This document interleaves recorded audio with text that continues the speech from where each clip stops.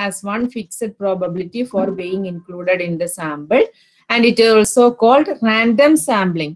അതായത് probability sampling മെത്തേഡിൽ random sampling എന്നാണ് പറയുക. അതായത് ആർക്ക് വേണമെങ്കിലും ഇപ്പോ ഒരു സ്കൂളിലത്തെ കുട്ടികളെ എടുക്കുകയാണെങ്കിൽ ആർക്ക് വേണമെങ്കിലും ആ ഒരു സാമ്പിൾ ആവാനുള്ള ചാൻസ് ഉണ്ട്. അതായത് ഇതിലെ റിസർച്ചറുടെ ഡിസ്ക്രിപ്ഷൻ അല്ല, പെർട്ടിക്കുലർ മെത്തേഡ് വെച്ചിട്ടാണ് നമ്മൾ അവിടെ സാമ്പിളിനെ, അല്ലെങ്കിൽ റിസർച്ച് മെത്തേഡ് യൂസ് ചെയ്തിട്ടാണ് അവിടെ സാമ്പിളിനെ മീൻസ് എടുക്കുന്നത്. അതുകൊണ്ട് ആർക്ക് വേണമെങ്കിലും സാമ്പിളായിട്ട് സെലക്ട് ചെയ്യപ്പെടാനുള്ള ചാൻസ് ഉണ്ട്, പ്രോബബിലിറ്റി ഉണ്ട്. അതുകൊണ്ടാണ് ആ ടേം തന്നെ യൂസ് ചെയ്യുന്നത്, probability sampling method or random sampling method. Another one is just vice versa to probability sampling. It is based on the judgment of the investigator. Means it is based on the interest of the researcher. ഈ റിസർച്ചർക്ക് ഇഷ്ടമുള്ള ആൾക്കാരെയാണ് അല്ലെങ്കിൽ ആ രീതിയിലാണ് non probability sampling പോകുന്നത്.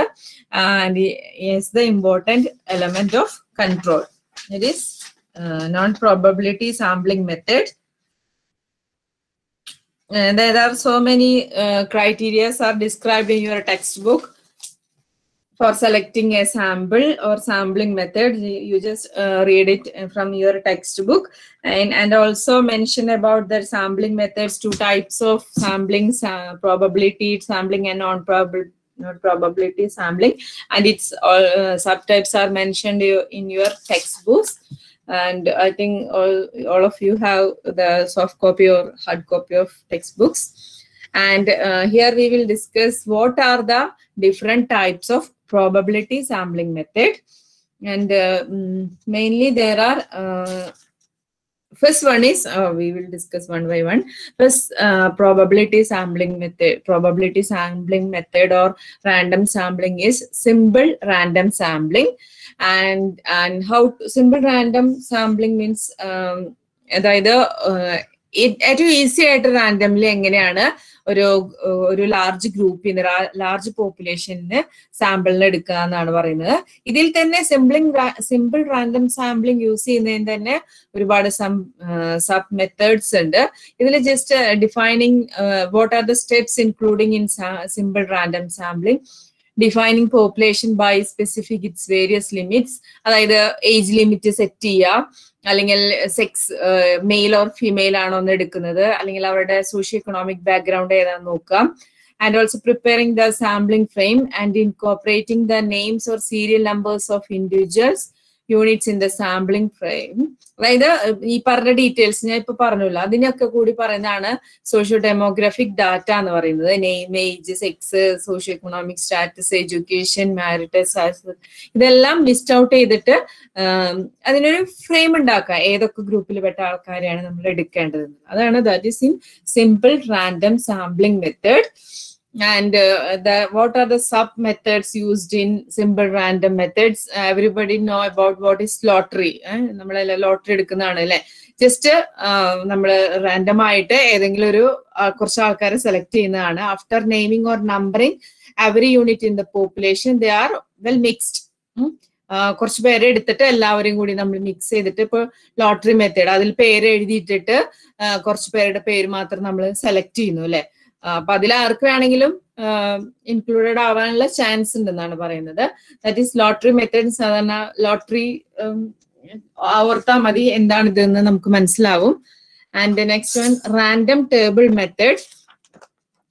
ഇതിലൊരു table ആണ് ഉണ്ടാക്കുന്നത്. Table ഉണ്ടാക്കിയിട്ട് അത് ബേസ്ഡ് ഓൺ അവരുടെ ഒരു കോഡൊക്കെ ഉണ്ടാക്കിയിട്ട്, ഇപ്പൊ ക്ലാസ്സിലത്തെ കുട്ടികളാണെങ്കിൽ അവരുടെ ടെക്സ്റ്റ് ബുക്കിൽ നിങ്ങൾക്ക് കൊടുത്തിട്ടുണ്ട് അതിന്റെ ടേബിളിന്റെ ഒരു റഫ് ഫോം. അങ്ങനെ ഒരു ടേബിൾ മെത്തേഡ് വഴി യൂസ് ചെയ്തിട്ട്, നമ്മളൊക്കെ കൂടുതലും യൂസ് ചെയ്യുന്നത് സിമ്പിൾ റാൻഡം മെത്തേഡ് ആണ്. ലോട്ടറി മെത്തേഡ് ഒക്കെ ആയിരിക്കാം മിക്കതും നമ്മുടെ സ്റ്റഡീസിൽ കൂടുതൽ യൂസ് ചെയ്യുന്നത്. And random table method, it is advised to use the random number table instead of lottery method, and the use of random numbers or manual lottery drawing will be too cumbersome to recommended in case of, അതായത് വലിയ ഒരുപാട് data ഒക്കെ വരുമ്പോൾ അല്ലെങ്കിൽ ഒരുപാട് population ഒക്കെ വരുമ്പോൾ it is very difficult to drawing a lottery. So in that situation use this random table method. It means maybe this random table are generated by computer system, or it helps us to save our time and labor.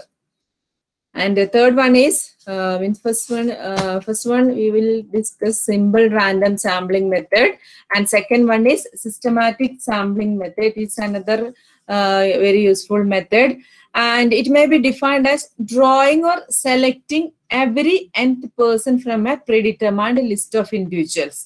അതായത് ഇൻഡിവിജ്വൽസിന് ഈ പറഞ്ഞ പോലെ systematic order ആയിട്ട് ഇപ്പൊ even റാങ്കിന്റെ ബേസിൽ അല്ലെങ്കിൽ ഏജിന്റെ ബേസിലൊക്കെ arrange ചെയ്തിട്ട് ഇപ്പൊ ക്ലാസ്സില് 100 കുട്ടികളുണ്ടെങ്കിൽ എവറി 10th ആൾക്കാരെ നമ്മൾ എടുക്കാന്ന് ഡിസൈഡ് ചെയ്യാണ്. അതായത് ആദ്യത്തെ 10ാമത്തെ ഇൻഡിവിജ്വലിനെ സെലക്ട് ചെയ്തു, അതായത് 20th ഇൻഡിവിജ്വലിനെ സെലക്ട് ചെയ്തു, അത് കഴിഞ്ഞ് 13th ഇൻഡിവിജ്വൽ, അങ്ങനെ ഈക്വൽ നമ്പർ ഓഫ് ഇന്റർവെലിന്റെ ബേസിസിൽ ഒരു സിസ്റ്റമാറ്റിക് വേ കൂടി എക്സാമ്പിൾ ഞാൻ ടെക്സ്റ്റിൽ നമുക്ക് കൊടുത്തിട്ടുണ്ട്.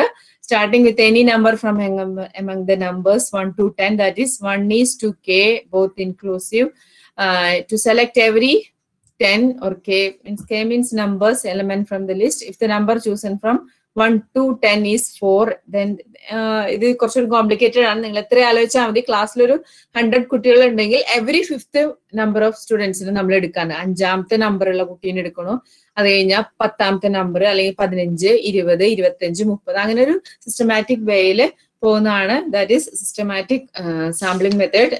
Here in your text books explains what are the advantages and disadvantages or limitations of the test. And third method is stratified random sampling method, and also it's a type of random sampling. Here the population is divided into strata. Strata means divided into maybe 2 groups, different 2 or 3 groups. A strata നിന്നാണ്, strata means ഒരു particular ഗ്രൂപ്പിനാണ് ഇവിടെ example കൊടുത്തിരിക്കുന്നത്.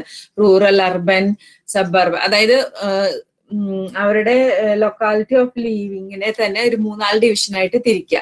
Rural, urban, suburban, urban, slums, metropolitan, അങ്ങനെ ഓരോ strata ആയിട്ട് means ഓരോ strata ഓരോ ഗ്രൂപ്പായിട്ട് ഡിവൈഡ് ചെയ്തിട്ട് ഫ്രം ദാറ്റ് അതിൽ നിന്ന് ഇപ്പൊ റൂറലിൽ നിന്ന് 10 പേരെടുത്തു, അർബനിൽ നിന്ന് 10 പേരെടുത്തു, സബർബനിൽ നിന്ന് 10 പേരെടുത്തു, അങ്ങനെ equal number of data എടുക്കുന്നതിനാണ് stratified random sampling എന്ന് പറയുന്നത്.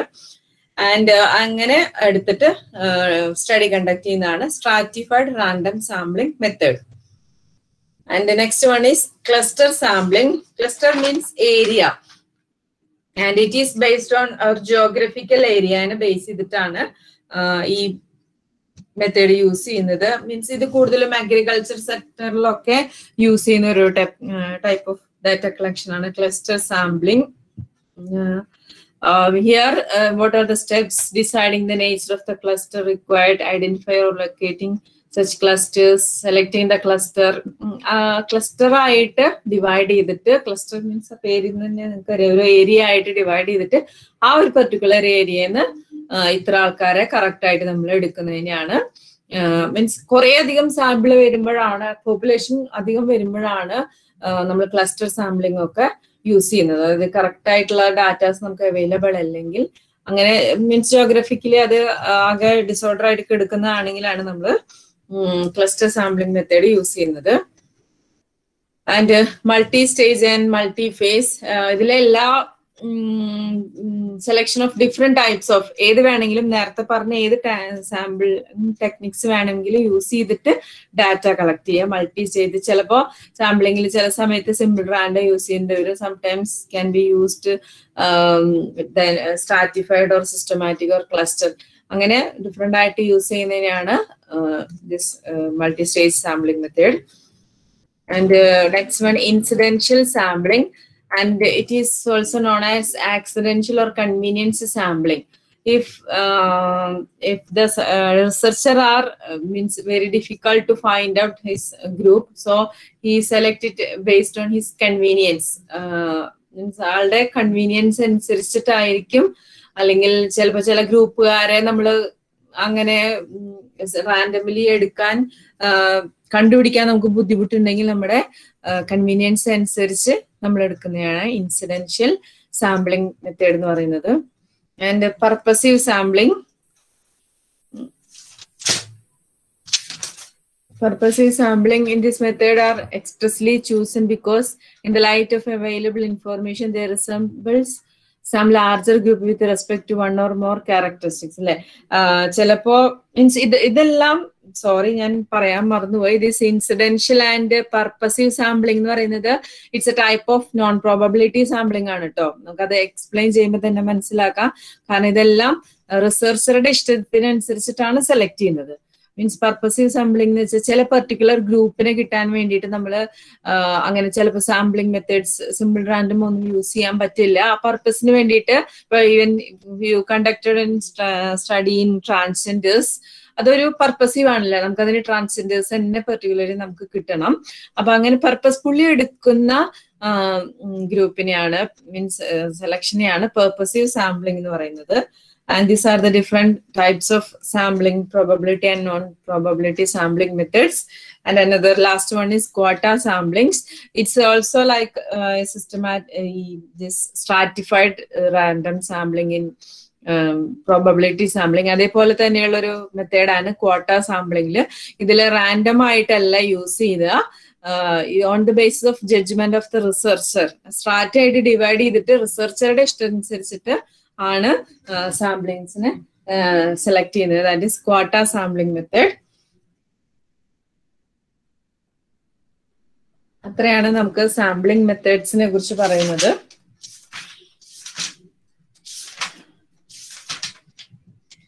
ആൻഡ് അനദർ ഒരു കാര്യം പറയാനുള്ളത്, നമ്മൾ റിസർച്ച് ചെയ്യുമ്പോൾ അതിൽ എന്തൊക്കെ കാര്യങ്ങളാണ് നമ്മൾ ശ്രദ്ധിക്കേണ്ടതിനെ കുറിച്ചിട്ടാണ് ഈ ഒരു ലെസണിൽ പറയുന്നത്. അപ്പൊ ഏറ്റവും ആദ്യം പറയുന്നത്, നമ്മൾ കഴിഞ്ഞ ഇതിലൊക്കെ റിസർച്ച് ടൂൾസിന് റിസർച്ച് ഡിസൈൻസിനെ കുറിച്ചിട്ടൊക്കെയാണ് നമ്മൾ ഡിസ്കസ് ചെയ്തത്.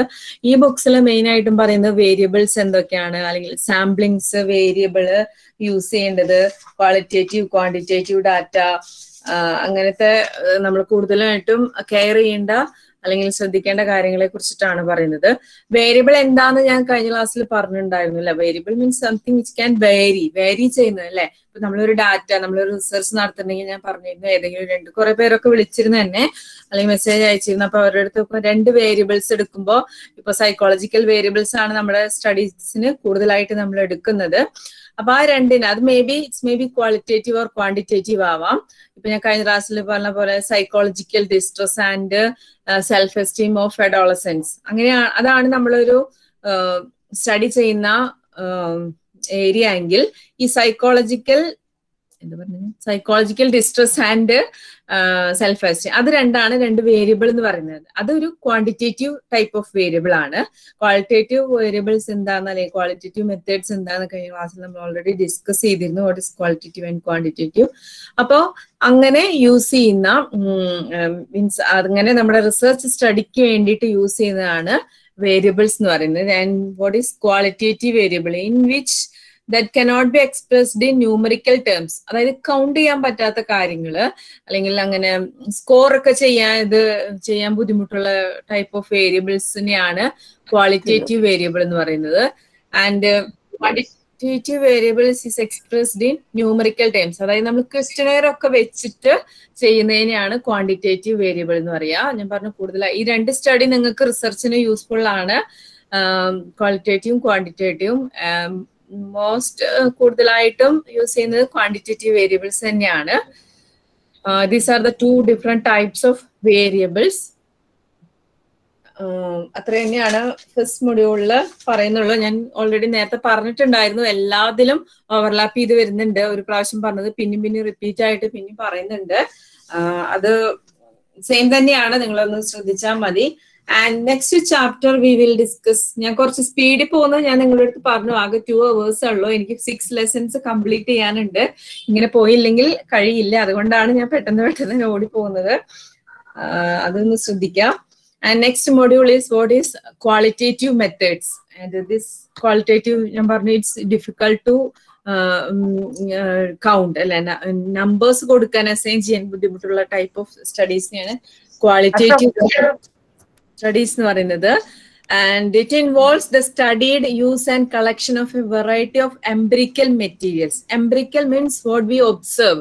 Through observation data collect ചെയ്യുന്നതിനാണ് മെയിൻ ആയിട്ടും ക്വാളിറ്റേറ്റീവ് മെത്തേഡ്സിൽ യൂസ് ചെയ്യുന്നത്.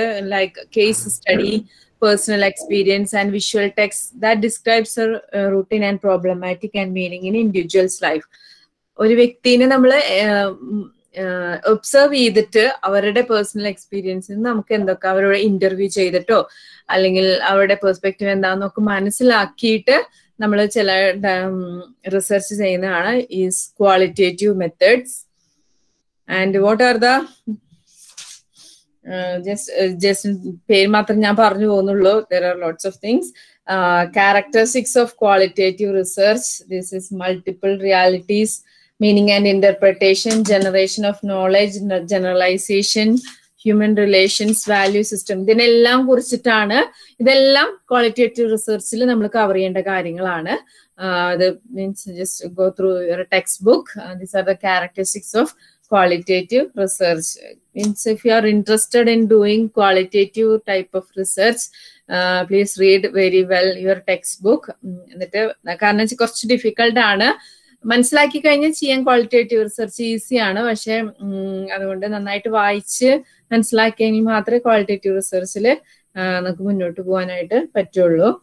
And in next what are the reasons for conducting qualitative research, അതിനെ കുറിച്ചിട്ടും എക്സ്പ്ലെയിൻ ചെയ്തിട്ടുണ്ട്. എപ്പോഴാണ് നമുക്ക് കൂടുതലും ക്വാളിറ്റേറ്റീവ് റിസർച്ച് കണ്ടക്ട് ചെയ്യേണ്ടി വരിക എന്നുള്ളത് ഇതെല്ലാം ടെക്സ്റ്റ് ബുക്കിൽ നമുക്ക് അവൈലബിൾ ആണ്. And what are the different types of qualitative study? Biographical study. These are the different types of study: biographical study, phenomenological study, grounded theory study, ethnographic case study. These are the main types of qualitative. ഞാൻ പറഞ്ഞു, നിങ്ങൾ പലയിടത്തും വായിക്കുമ്പോൾ പല രീതിയിലുള്ള study methods കാണാം. അത് ഓരോരുത്തരും ഡിഫറെന്റ് ആയിട്ടാണ് എക്സ്പ്ലെയിൻ ചെയ്തിരിക്കുന്നത്. ഇപ്പൊ നിങ്ങൾക്ക് ടെക്സ്റ്റ് ബുക്കിൽ പഠിക്കാനുള്ളത് മെയിൻ ആയിട്ടും ദിസ് ടൈപ്സ് ആണ്. And what is biographical study? It is the study of an individual and her on or his experience as narrated to the researcher or found in different sources. It may be in field of literature, history, anthropology, sociology, education, psychology, etc. Biography എന്ന് പറഞ്ഞാൽ തന്നെ നിങ്ങൾക്ക് വേർഡിൽ തന്നെ അറിയാം. From the autobiography of anyone, അതിൽ നിന്ന് നമുക്ക് ഒരാളുടെ വായിച്ചിട്ട് നമുക്ക് അതിൽ നിന്ന് അവരുടെ ബിഹേവിയർ എങ്ങനെയാണ്, അവരെങ്ങനെയായിരുന്നു എന്ന് നമുക്ക് റിസർച്ച് നടത്താമെന്നാണ് പറയുന്നത്. മേ ബി അവരുടെ ലിറ്ററേച്ചറിന്നാവാം, ഹിസ്റ്ററിന്നാവാം. ഇതെല്ലാം ഈ മെത്തേഡിന്നൊക്കെ വെച്ചിട്ട് നമുക്ക് ക്വാളിറ്റേറ്റീവ് റിസർച്ച് ചെയ്യാം. And next one phenomenological study. ഇത് ഓൾറെഡി നേരത്തെ നമ്മൾ ഒരിക്കൽ പറഞ്ഞിരുന്നു. It focuses remains on describing the meaning of live experiences for several individuals about a concept or the phenomena. That through phenomenological approach, the researcher explores the structure of consciousness in human experiences, what they are aware about. അതിനെ കുറിച്ചിട്ടാണ് കൂടുതലും, ആ സ്ട്രക്ചറിനെ, കോൺഷ്യസ്നെസിന്റെ സ്ട്രക്ചറിനെ കുറിച്ചിട്ടാണ് കൂടുതലും phenomenological studies. അതായത് അവർക്ക് ഇപ്പൊ എന്ത് ഫീൽ ചെയ്യുന്നു അത് നമ്മുടെ അടുത്ത് അവരുടെ അടുത്ത് ചോദിച്ചു മനസ്സിലാക്കി ഒബ്സർവ് ചെയ്തിട്ട് ചെയ്യുന്ന റിസർച്ച് ആണ് phenomenological study. And next one grounded theory study. And this type of studies discovering or generating A theory. ഇത് സ്റ്റഡി കണ്ടക്ട് ചെയ്തിട്ട് ഒരു തിയറി ഉണ്ടാക്കി ഡെവലപ്പ് ചെയ്ത് ചെയ്യുന്നതാണ് ഗ്രൗണ്ടഡ് തിയറി സ്റ്റഡി എന്ന് പറയുന്നത്. And theory is understood as a possible relationship or as any concept. അതായത് നമ്മളൊരു കോൺസെപ്റ്റ് ഉണ്ടാക്കാണ്, ഒരു തിയറി ഉണ്ടാക്കാണ് ചില ഒബ്സർവേഷൻ സ്റ്റഡി വഴി. That is grounded theory. ഇതൊക്കെ അധികം യൂസ് ചെയ്യുന്ന മെത്തേഡ്സ് അല്ല grounded theory studies. And what are in every type of qualitative study, they said about what are the steps for doing that particular type of study. And you just read it. And next one, ethnography. Ethnography is a description of, mainly it is based on cultural based study on ethnography, and it can be understood as a description and interpretation of a cultural or social group or system. അതിനെ കുറിച്ചിട്ട്, കൾച്ചറിനെ കുറിച്ചിട്ട് നമ്മൾ study നടത്തുന്നതാണ് ethnography. And the study focuses of the remains on examining the patterns of behavior of a group and its customs and way of life. That is ethnography. And this case study നിങ്ങൾ already കേട്ടിട്ടുണ്ടാവുന്ന ഒരു മെത്തേഡാണ്, അല്ലെങ്കിൽ കുറെ പേര് ചെയ്തിട്ടുള്ളതായിരിക്കും. Case study methods and it focuses on in-depth study of a case in totality, case of an individual. It may be an individual program or an event or an institution or activity. Whatever, എന്തായാലും individual തന്നെ ആവണമെന്നില്ല, ഗ്രൂപ്പ്സിനെ കുറിച്ച്, ഒരു ഇൻസ്റ്റിറ്റ്യൂഷനെ കുറിച്ചാവാം, എന്തിനെ കുറിച്ച് വേണമെങ്കിലും നമുക്ക് case study, we can conduct case study based to examine their previous development and his health, physical system. കൂടുതലും കേസ് സ്റ്റഡി കണ്ടക്ട് ചെയ്യുക പേഷ്യൻസിലൊക്കെ ആയിരിക്കും, അവരുടെ പ്രീവിയസ് ഹിസ്റ്ററി ഒക്കെ കളക്ട് ചെയ്തിട്ട്. ഇപ്പൊ സൈക്കോളജിക്കലി റിലേറ്റഡ് ചെയ്യുകയാണെങ്കിൽ അവരുടെ ഹിസ്റ്ററി ഒക്കെ കളക്ട് ചെയ്ത് എന്തുകൊണ്ടാണ് പെർട്ടിക്കുലർ ഡിസോർഡർ ഉണ്ടാവുക, അവർക്ക് കാരണം എന്നുള്ളത് അങ്ങനെയാണ് നമ്മൾ കേസ് സ്റ്റഡി വഴി കണ്ടുപിടിക്കുന്നത്. And these are the types of qualitative study, and this here there are so many characteristics, advantages, importance, disadvantages, limitation, etc. Ellam textbook le vethiyattu koduttunde, you just read it. And next one is case study. ഏറ്റവും കൂടുതൽ നമ്മൾ use ചെയ്യുന്ന ഒരു മെത്തേഡാണ്. അതിന്റെ steps ഒക്കെ clear ആയിട്ട് കൊടുത്തിട്ടുണ്ട്. നിങ്ങൾ കൂടുതലും റിസർച്ചിൽ, ഇപ്പോൾ എൻ്റെ റിസർച്ച് MCFT 05 അല്ലെങ്കിലും ബാക്കി സബ്ജക്റ്റിലൊക്കെ നിങ്ങൾ ചെയ്യാനുള്ളതാണ് ഈ കേസ് സ്റ്റഡി മെത്തേഡ് എന്നുള്ളത്. അപ്പൊ അതിനെ കുറിച്ച് നന്നായിട്ട് വായിച്ചിരിക്കുന്നത് നല്ലതായിരിക്കും, case study method. And next, what are the steps of conducting qualitative study? എന്തൊക്കെ സ്റ്റെപ്സ് ആണ് ക്വാളിറ്റേറ്റീവ് സ്റ്റഡി ചെയ്യാനായിട്ട് യൂസ് ചെയ്യുന്നത്? നമ്മൾ ഓൾറെഡി ഒരിക്കൽ കഴിഞ്ഞ പ്രാവശ്യം ഡിസ്കസ് ചെയ്തിരുന്നു സ്റ്റെപ്സിനെ കുറിച്ച്. ഓൾമോസ്റ്റ് അതേപോലെ തന്നെയാണ് ഇതിലും വരുന്നത്. മീൻസ് ഇതെല്ലാം ഓരോന്നും നമ്മൾ പഠിച്ചതാണ്. what is research problem, what is research question, design of study means what are the research design used for conducting a research. And now we study the method of data collection, sampling method, and last one is analysis of data and report. ഇത് common ആയിട്ട് നിങ്ങൾക്ക് question ചോദിക്കുന്നതാണ്. അതായത് എന്ത് type of research നടത്തായാലും basically these are the main step included in for conducting a research. First stage, identifying problems and research question, problem and design of the study, data collection process, analysis. Last is analysis of data and reporting. അപ്പൊ ഞാൻ ഇതിനെ കുറിച്ച് വീണ്ടും ഇനി describe ചെയ്യാൻ നിൽക്കുന്നില്ല. ഒരു പ്രാവശ്യം പഠിച്ചാൽ നമുക്കത് എല്ലായിടത്തും യൂസ്ഫുൾ ആവുന്നതാണ് ഈ മെത്തേഡ്സ് എല്ലാം. ഇനി എന്തിനാണ് ഇനി these are the for qualitative methods used in psychology. മനസ്സിലായി കാണുമെന്ന് ഞാൻ വിചാരിക്കുന്നു. അതെല്ലാം കഴിഞ്ഞിട്ട് നമുക്ക് ഡിസ്കഷൻ ഇരിക്കാം, അല്ലെങ്കിൽ എന്റെ സബ്ജക്ട് മുന്നോട്ട് പോവില്ല. അതുകൊണ്ട് ഞാൻ ഓൾമോസ്റ്റ് കുറച്ച് സ്പീഡിൽ പോയിട്ട് ലെസൺസ് കംപ്ലീറ്റ് ചെയ്തതിന് ശേഷം നമുക്കൊരു ഡിസ്കഷൻ ഇരിക്കാമെന്ന് ഞാൻ വിചാരിക്കുന്നു. So we move on to our next lesson, quantitative methods. Quantitative methods. We already learned what is qualitative methods.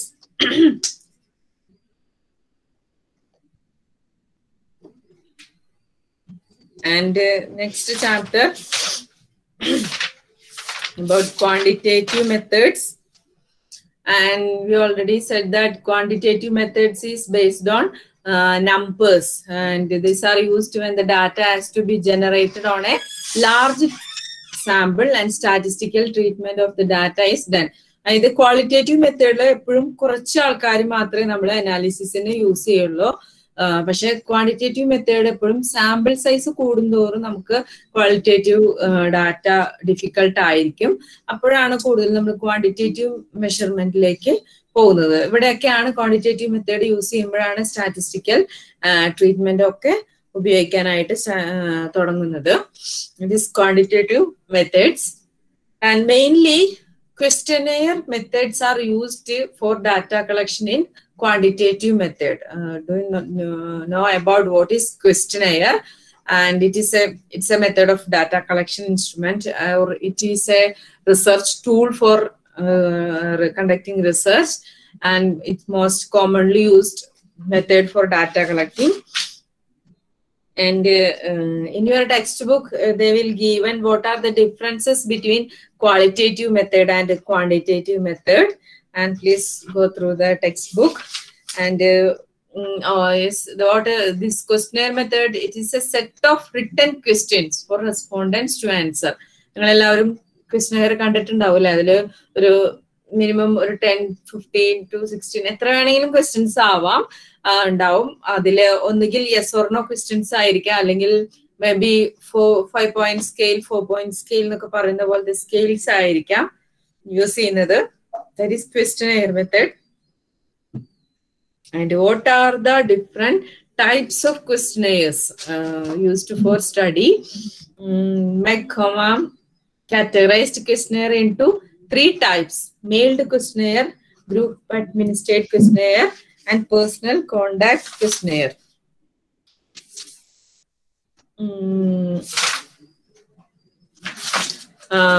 Mailed questionnaire എന്താണ് നമുക്കറിയാം. മെയിൽഡ് ക്വസ്റ്റ്നെയറിൽ കൂടുതലും എന്താണ് നമ്മൾ questions may be mailed through post അല്ല, മീൻസ് മെയിൽ ചെയ്തു കൊടുക്കുന്നതാകാം, അല്ലെങ്കിൽ പോസ്റ്റിൽ അയച്ചു കൊടുക്കുന്നതായിരിക്കാം. അതാണ് this method is also called self completion questionnaire. And here there is A set of predetermined questions. And അതായത് ക്വസ്റ്റ്നെയർ അവർക്ക് മെയിൽ ചെയ്ത് കൊടുക്കുക അല്ലെങ്കിൽ പോസ്റ്റ് ചെയ്ത് കൊടുക്കുകയോ ചെയ്യും. എന്നിട്ട് അവർക്ക് തിരിച്ചയക്കാനുള്ള, മെയിലാവുമ്പോൾ ബുദ്ധിമുട്ടുണ്ടാവില്ല, പോസ്റ്റ് ആകുമ്പോൾ തിരിച്ചയക്കാനുള്ള കവറും സ്റ്റാമ്പും അടക്കമാണ് അവർക്ക്. ഇത് അത്രയും പോസ്റ്റ് ചെയ്യുന്ന സമ്പ്രദായം ഇപ്പൊ കുറവാണ്, കൂടുതലും മെയിലിംഗ് ആണ് നടക്കുന്നത്. അങ്ങനെ അയച്ചു ചെയ്ത് കൊടുക്കുന്നതാണ് mailed questionnaire. And second one is group administered questionnaire. Here the respondents are gathered in one place and complete the questionnaire. ഒരുമിച്ച് കുറെ പേര് ഇരുത്തിയിട്ട് അവർക്ക് ക്വസ്റ്റ്നെയർ കൊടുത്തിട്ട് നമ്മൾ അത് ഫിൽ ചെയ്ത് വാങ്ങിക്കുന്നതാണ് ഗ്രൂപ്പ് അഡ്മിനിസ്ട്രേഡ് ക്വസ്റ്റ്നെയർ എന്ന് പറയുന്നത്. മീൻസ് ആ വേർഡിൽ നിന്ന് തന്നെ നിങ്ങൾക്ക് അത് എഴുതാവുന്ന കാര്യമുള്ളൂ. And third one is personal contact questionnaire. എന്നറിയാം, ഇൻഡിവിജ്വലി ഡാറ്റ എവിടെ നിന്നാണ് നമ്മൾ കളക്ട് ചെയ്യുന്നത്, അവരെ ഇൻഡിവിജ്വലി മീറ്റ് ചെയ്തിട്ട് ക്വസ്റ്റ്യൻസ് ഫിൽ ചെയ്ത് വാങ്ങിക്കുന്നതാണ് personal contact questionnaire. These are the main type of questionnaires. And what are the type of questions used in a questionnaire? എങ്ങനെയായിരിക്കും? Mainly there are 2 categories: open-ended questionnaire and closed-ended questionnaire. In open-ended questionnaire, there is the subject's choice to write what they want to tell. അവർക്ക് ഇഷ്ടമുള്ളത് പറയാം.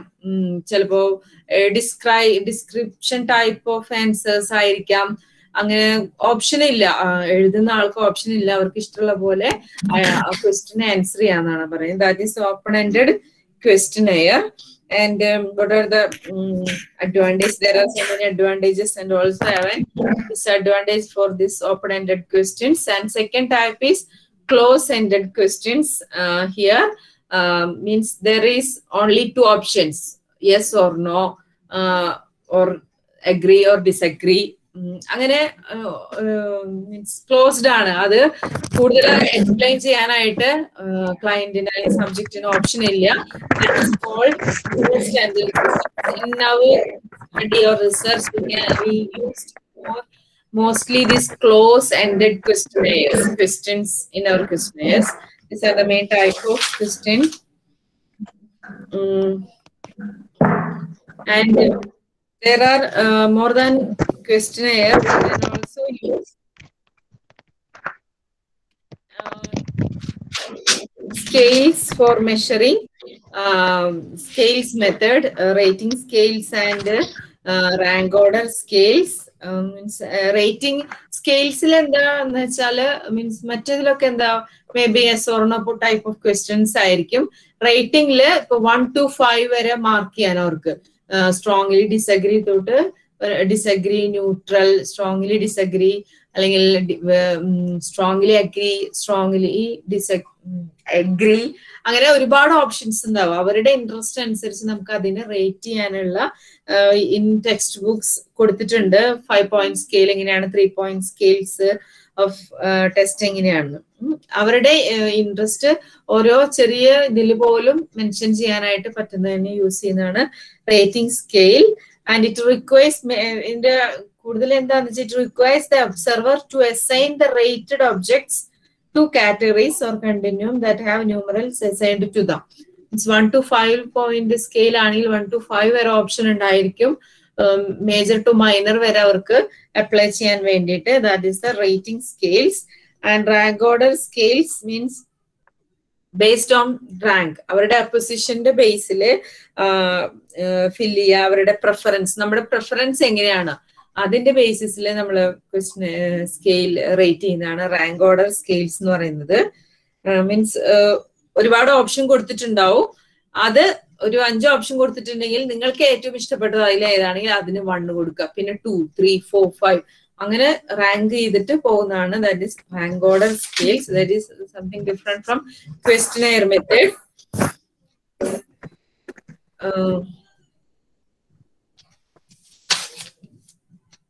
And there are so many other methods. Pre-testing of questionnaire, it's in your textbooks. Please read it. And how to distribute questionnaire, maybe in through person, through email, web questionnaire. Means കൂടുതൽ ഇപ്പോഴത്തെ Covid ആയതുകൊണ്ട് കൂടുതൽ data collection നടക്കുന്നത് online process വഴിയൊക്കെ ആയിരിക്കാം, mail ചെയ്തിട്ടായിരിക്കാം, അല്ലെങ്കിൽ കാരണം individually contact ചെയ്യാൻ ബുദ്ധിമുട്ടുണ്ട് ഇപ്പൊ ഡാറ്റ കളക്ഷന്. അപ്പൊ പല രീതിയിൽ നിങ്ങൾക്ക് ക്വസ്റ്റ്യൻസ് ഡിസ്ട്രിബ്യൂട്ട് ചെയ്യാന്നാണ് പറയുന്നത്. അത് ബേസ്ഡ് ഓൺ യുവർ കൺവീനിയൻസ്. ഇത്രയൊക്കെയാണ് questionnaire മെത്തേഡിന്റെ. there are so many advantages and limitations for questionnaire method. And next methods used in after questionnaire method, next popular method used in psychology for data collection is experimental method. Means what is experiment? You know what is experiment? Maybe mainly these experiments are conducted in a laboratory setting or field settings, or even it is different from questionnaire method. It is one of the basic research field in psychology, and here the researcher is able to find out the relationship between easily find out the relationship between two variables. And normally experiments are carefully planned and conducted to record the result through observation under controlled conditions. These are the different from observation method. Questionnaire method. These experimental methods are conducted in under controlled settings. That I already said that this experiment work is conducted in maybe in laboratory type of settings. ആയിരിക്കും, അതുകൊണ്ടാണ് ഇതിന് experimental method എന്ന് പറയുന്നത്. And what's are the important parts of N experiment. ഇതെല്ലാം റിസർച്ചിനുള്ള കാര്യങ്ങൾ തന്നെയാണ്. ഞാൻ നേരത്തെ പറഞ്ഞ പോലെ already about what is variable. Here in our research നമ്മൾ കൂടുതലും യൂസ് ചെയ്യുന്ന വേരിയബിൾസിനെ dependent variable and independent variable എന്നായിട്ട് ഞാൻ പറഞ്ഞത്. നേരത്തെ നിങ്ങൾ വേരിയബിൾ എന്ന് പഠിച്ചപ്പോൾ വേറെ ആയിരിക്കാൻ പഠിച്ചത്. എല്ലാം ഒരുപോലെ തന്നെയാണ്, മീൻസ് ഒരുപോലെയല്ല, ഡിഫറെന്റ് ടൈപ്സ് ഓഫ് വേരിയബിൾസ് തന്നെയാണ്. ഇതും ഒരു ടൈപ്സ് ഓഫ് വേരിയബിൾ ആണ്, dependent variable and independent variable. In our research, in our mini research or in our dissertation, we can conduct the study or we can try to find out the relationship between dependent variable and independent variable. അത് അങ്ങനത്തെ type of studies ആണ് നമ്മളുടെ റിസർച്ചിൽ നമ്മൾ കൂടുതലായിട്ടും ചെയ്യുന്നത്. To find out the relationship between independent variable and dependent variable. And what is independent variable? This variable can be manipulated by the experimenter. അങ്ങനെ manipulate ചെയ്യാൻ പറ്റുന്ന ടൈപ്പ് ഓഫ് വേരിയബിളിനാണ് ഇൻഡിപെൻഡന്റ് വേരിയബിൾ എന്ന് പറയുന്നത്. And dependent variable is A subject variable associated with control group. അതായത് ഞാനിവിടെ ഒരു example പറയാം easy ആയിട്ട്. സിഗരറ്റ് സ്മോക്കിംഗ് കോസ് ക്യാൻസർ, അതൊരു വേരിയബിൾ ആണെന്ന് വിചാരിക്കാം. സിഗരറ്റ് സ്മോക്കിംഗ് കോസ് ക്യാൻസർ എന്ന് പറയുകയാണെങ്കിൽ അതില് സിഗരറ്റ് സ്മോക്കിങ്ങിനെയാണ് എന്ത് നമ്മളിവിടെ ഇൻഡിപെൻഡന്റ് വേരിയബിൾ ആയിട്ടും ക്യാൻസറിനെ ഡിപ്പെൻഡന്റ് വേരിയബിൾ ആയിട്ടും പറയുന്നു. അതായത് നമ്മൾ അവിടെ പ്രൂവ് ചെയ്യാൻ നോക്കുന്നത് അല്ലെങ്കിൽ try to find out the relationship between cigarette smoking and cancer. അപ്പൊ ഈ ഇൻഡിപെൻഡന്റ് വേരിയബിൾ എന്ന് പറയുന്നത് സിഗരറ്റ് സ്മോക്കിംഗ്. അത് മാനിപ്പുലേറ്റ് ചെയ്യാന്ന് വെച്ചാൽ എന്താ, സിഗരറ്റ് സ്മോക്കിങ്ങിനോട് മാത്രമല്ല ക്യാൻസർ വരിക, ഒരുപാട് വേറെ റീസൺ കൊണ്ട് ക്യാൻസർ വരാം. പക്ഷെ ഇവിടെ നമ്മൾ മെയിൻ ആയിട്ട് എടുക്കുന്നത് ഇൻഡിപെൻഡന്റ് വേരിയബിൾ ആയിട്ട് എടുക്കുന്നത് സിഗരറ്റ് സ്മോക്കിംഗ് ആണ്. അതിനെ ഡിപ്പെൻഡ് ചെയ്തിട്ടാണ് എന്ത് ക്യാൻസർ ഉണ്ടാവുന്നതെന്നാണ് പറയുന്നത്. അപ്പൊ ദാറ്റ് ഈസ് ദ ഒരു എക്സാമ്പിൾ എപ്പോഴും മനസ്സിൽ ഓർത്തിരുന്നാൽ മതി to understand what is independent and dependent variable. Cigarette smoking cause cancer. Here the cigarette smoking is independent variable and cancer is dependent variable. And what are the basic parts of an experiment? അതൊക്കെയാണ് നമ്മൾ discuss ചെയ്യുന്നത്. We tell what is variable, independent variable, dependent variable, and second one is experimental group. എല്ലാ എക്സ്പെരിമെന്റലിനും അങ്ങനെ 2 group ഉണ്ടാവണമെന്നില്ല. ഒരു experimental group ഉണ്ടാകാം, ഒരു control group ഉണ്ടാകും. സാധാരണ ഒരു റിസർച്ച് സ്റ്റഡി, അതായത് എക്സ്പെരിമെന്റൽ ലബോറട്ടറി സെറ്റിംഗ്സിലാണ് അങ്ങനെയാണ് നമ്മൾ സ്റ്റഡി ചെയ്യുന്നതെങ്കിൽ, മീൻസ് ലബോറട്ടറി സെറ്റിംഗ്സ് എന്ന് ആവണമെന്നില്ല. അങ്ങനെ ചെയ്യുമ്പോൾ മെയിൻലി there are 2 ഗ്രൂപ്പ്സ് ഉണ്ടാവാം. അതായത് ഒരെണ്ണത്തിൽ നമ്മൾ the subjects who are randomly assigned to get the treatment are called experimental group. അതാണ് എക്സ്പെരിമെന്റൽ ഗ്രൂപ്പ് എന്ന് പറയുന്നത്. ഒരു ട്രീറ്റ്മെന്റ് എന്ന് വെച്ചാൽ എന്താണ് നമ്മൾ അവർക്ക് ചെയ്യാൻ കൊടുക്കുന്നത്, അതായത് എന്ത് തെറാപ്പി ആണോ ഇന്റർവെൻഷൻ ആണോ അതിനെയാണ് ട്രീറ്റ്മെന്റ് എന്ന് പറയുന്നത്. റാൻഡം അസൈൻമെന്റ് എന്താണെന്ന് വി ഓൾറെഡി പറഞ്ഞു കഴിഞ്ഞു.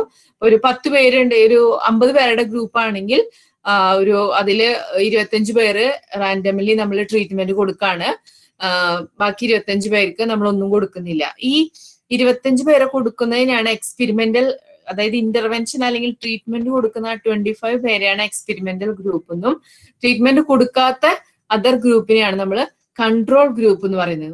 അതായത് this control group is that in which the experiment are not conducted.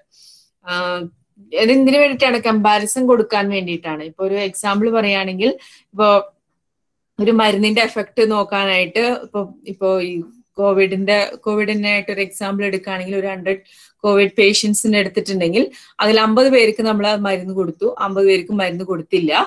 ആ മരുന്ന് കൊടുത്ത ഗ്രൂപ്പിനെയാണ് നമ്മൾ എക്സ്പെരിമെന്റൽ ഗ്രൂപ്പ് എന്നും, മരുന്ന് കൊടുക്കാത്ത ഗ്രൂപ്പിനെയാണ് കൺട്രോൾ ഗ്രൂപ്പ് എന്ന് പറയുന്നത്. എന്നിട്ട് ഇവര് തമ്മിൽ അസുഖത്തിന് എന്തെങ്കിലും ചേഞ്ചസ് വരുന്നുണ്ടോ എന്നുള്ള കമ്പാരിസൺ നടത്തുന്നതാണ് മെയിൻ ആയിട്ടും എക്സ്പെരിമെന്റൽ മെത്തേഡിൽ യൂസ് ചെയ്യുക. അപ്പൊ ഈ ടേം എപ്പോഴും ഓർത്തിരിക്കുക, what is the experimental group and what is the control group.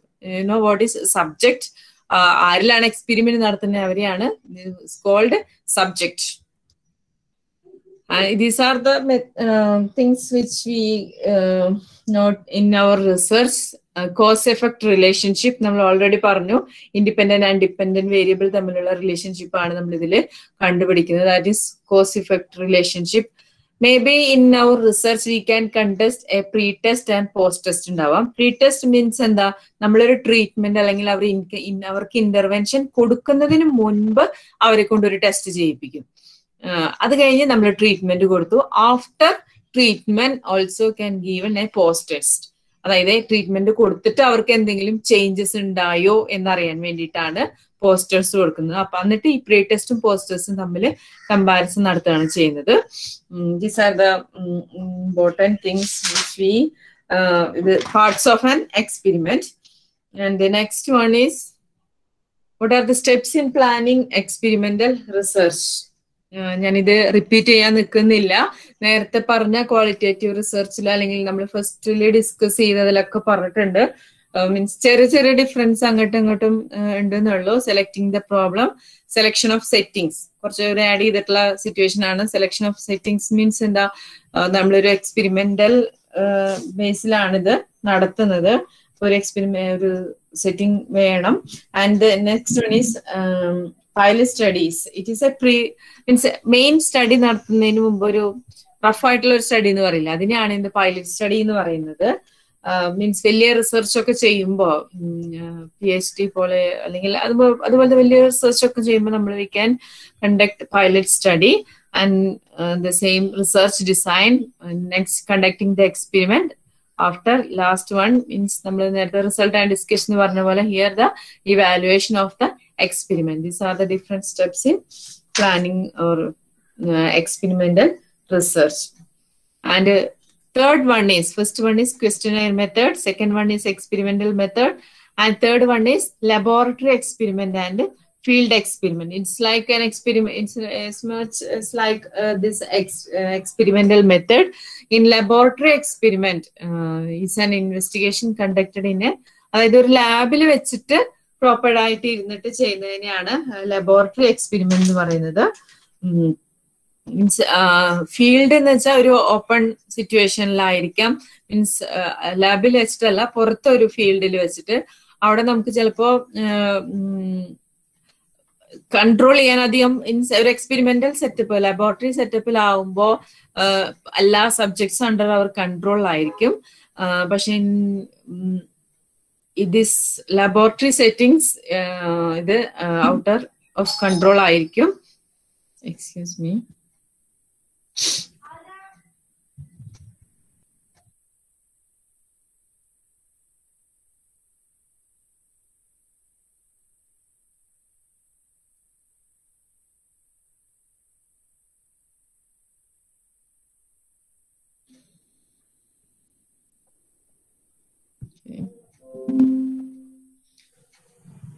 That is field experiment. That is the difference between laboratory experiment and field experiments. In field experiments, we have more control over the situations compared to laboratory settings. We in first section we discussed different type of research design. അതിന്റെ കൂടെ add ചെയ്യാവുന്ന ഒരു type of research design ആണ് experimental research design. നമ്മളിപ്പോ ഇത്ര നേരം discuss ചെയ്തതാണ് experimental research design. ഞാൻ പറഞ്ഞ എല്ലാം മിക്സ് ചെയ്തിട്ടാണ് നിങ്ങളുടെ ബുക്കുകളിൽ എടുക്കുന്നത്. അപ്പോൾ മറ്റേ ഫസ്റ്റ് മൊഡ്യൂൾ പഠിച്ചു കഴിഞ്ഞാൽ റിസർച്ച് ഡിസൈൻ കൂടെ ആഡ് ചെയ്യേണ്ട ഒരു ടൈപ്പ് ഓഫ് റിസർച്ച് ഡിസൈൻ ആണ് experimental research design. We already Z what is experimental research. Here we have 2 groups, one experimental group and control group.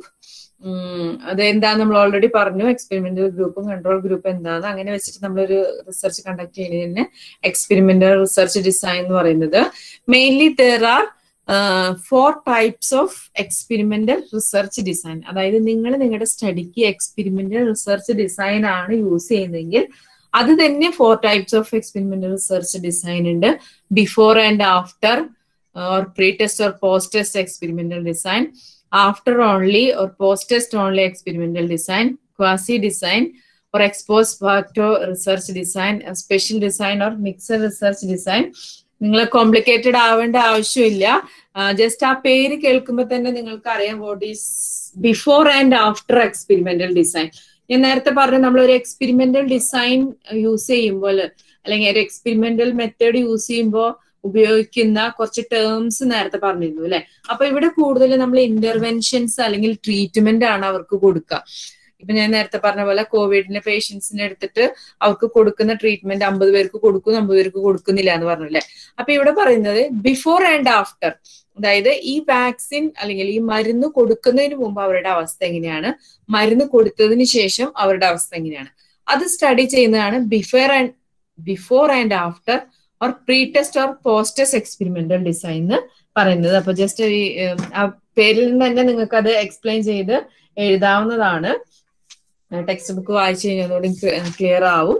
And next one after only or post-test only experimental design. അതായത് ഈ പേഷ്യൻസിന് മരുന്ന് കൊടുത്തതിന് ശേഷമുള്ളത് മാത്രം നമ്മൾ measure ചെയ്യുന്നതാണ് after only. അതായത് before നമ്മൾ നോക്കുന്നില്ല അവരെങ്ങനെയായിരുന്നു, മരുന്ന് കൊടുത്തതിന് ശേഷം അവർക്ക് എന്തെങ്കിലും ചേഞ്ചസ് വന്നു നോക്കുന്നതാണ് after only or post-test only experimental design.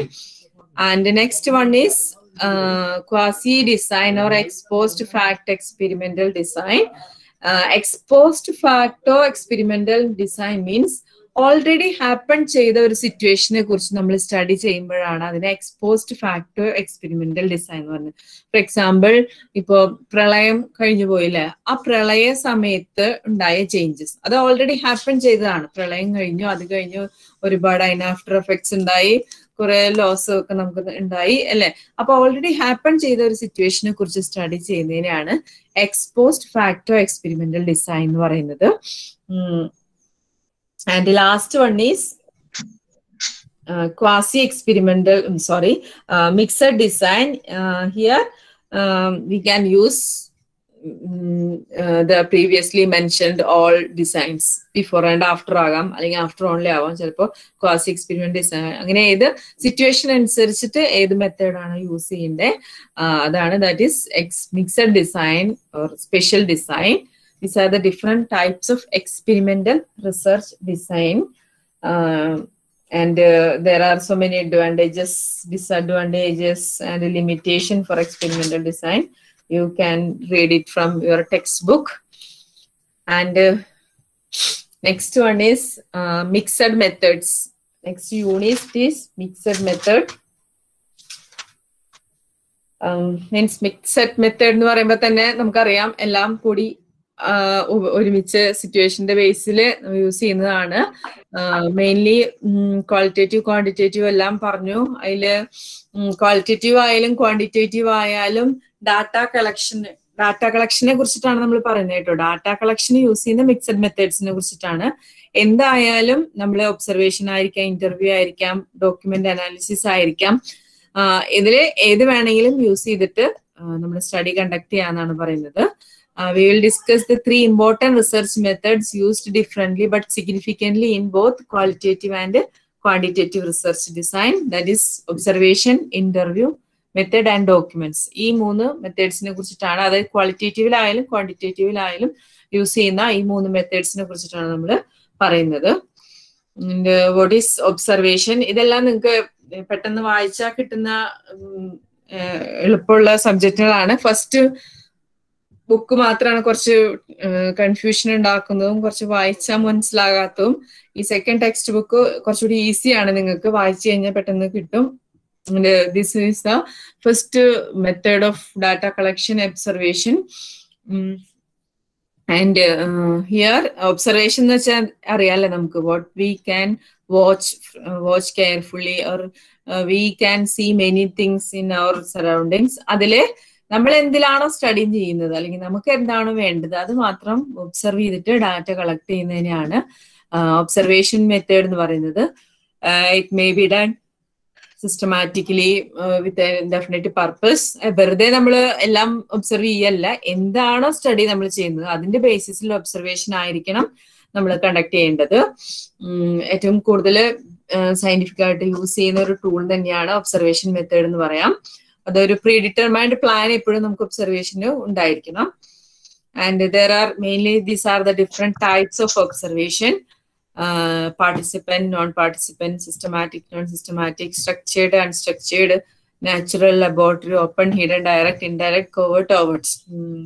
എല്ലാം ഞാൻ എക്സ്പ്ലെയിൻ ചെയ്തിട്ടില്ല, ഇതിലെ പറഞ്ഞിട്ടില്ല. ഇപ്പം ഇവൻ നിങ്ങൾക്ക് ആ പേരിൽ നിന്ന് തന്നെ മനസ്സിലാക്കാന്ന് വിചാരിക്കുന്നു. What is participant and non participant? In participant observation the observer R as A part of the group, അല്ലെ? അതായത് ഇപ്പൊ ഒരു സ്കൂൾ കുട്ടികളെയാണ് ഒബ്സർവ് ചെയ്യുന്നതെങ്കിൽ അല്ലെങ്കിൽ ഒരു ഓൾഡ് ഏജ് ഗ്രൂപ്പിനെ ആണെങ്കിൽ ഒബ്സർവ് ചെയ്യുന്ന റിസർച്ചർ ആ ഗ്രൂപ്പിന്റെ പാർട്ടായിട്ട് ഇന്ന് ഒബ്സർവ് ചെയ്തിട്ട് സ്റ്റഡി ചെയ്യുന്നതിനാണ് പാർട്ടിസിപ്പന്റ് ഒബ്സർവേഷൻ. നോൺ പാർട്ടിസിപ്പന്റ് എന്ന് വെച്ചാൽ പുറത്തു നിന്ന് സ്റ്റഡി ചെയ്യാം, പുറത്തു നിന്ന് അവരെ ഒബ്സർവ് ചെയ്തിട്ട് സ്റ്റഡി ചെയ്യുന്നതിനാണ് നോൺ പാർട്ടിസിപ്പന്റ് ഒബ്സർവേഷൻ എന്ന് പറയുന്നത്. And systematic and non systematic.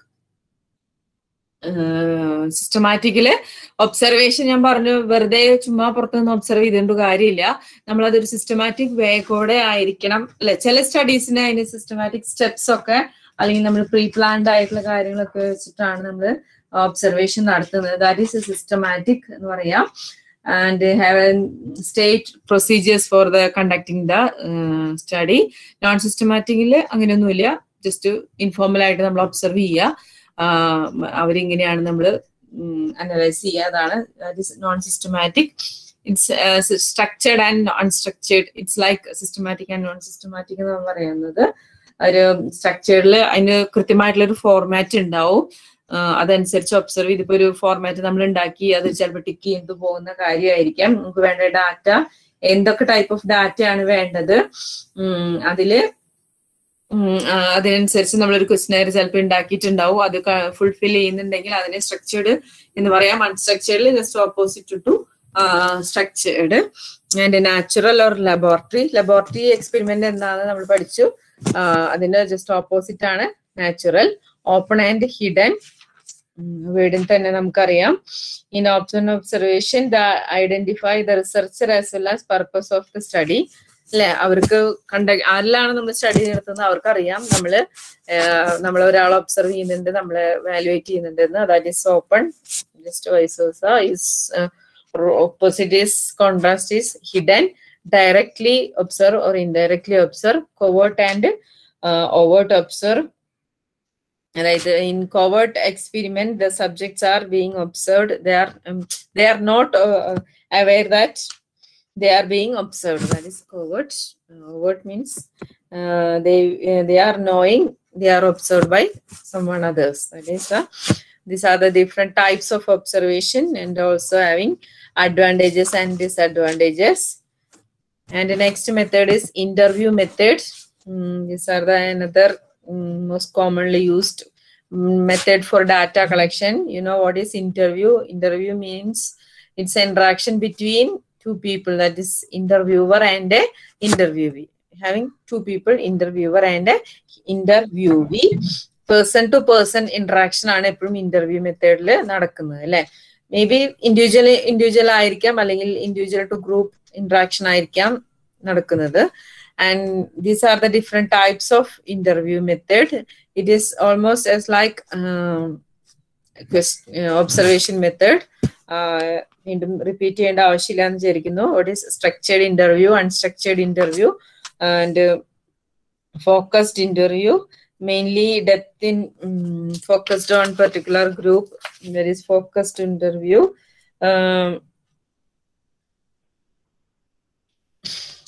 അതായത് ഇപ്പൊ ഒരു ഇന്റർവ്യൂ കണ്ടക്ട് ചെയ്യുമ്പോൾ നമ്മൾ എന്താണ് അവരിൽ നിന്ന് കിട്ടാൻ ആഗ്രഹിക്കുന്നത് അതിനനുസരിച്ചുള്ള കാര്യങ്ങളായിരിക്കും അവരോട് ചോദിച്ചിട്ട്, അതായത് എല്ലാം സംസാരിക്കാനല്ല, നമുക്ക് വേണ്ട ഇൻഫർമേഷൻ മാത്രം അവരിൽ നിന്ന് അറിയാൻ വേണ്ടിയിട്ട് ടൈപ്പ് ഓഫ് ഇന്റർവ്യൂസ് കളക്ട് ചെയ്യുന്നതാണ് open focused interview. Non directive interview, and clinical interview. നിങ്ങൾ ടെക്സ്റ്റ് ബുക്ക് വായിച്ചു നോക്കിയാൽ മതി, എളുപ്പത്തിൽ മനസ്സിലാവും. Clinical interview, telephonic interview means ആ പേരിൽ നിന്നെല്ലാം നിങ്ങൾക്ക് എല്ലാം കിട്ടുന്നതാണ്.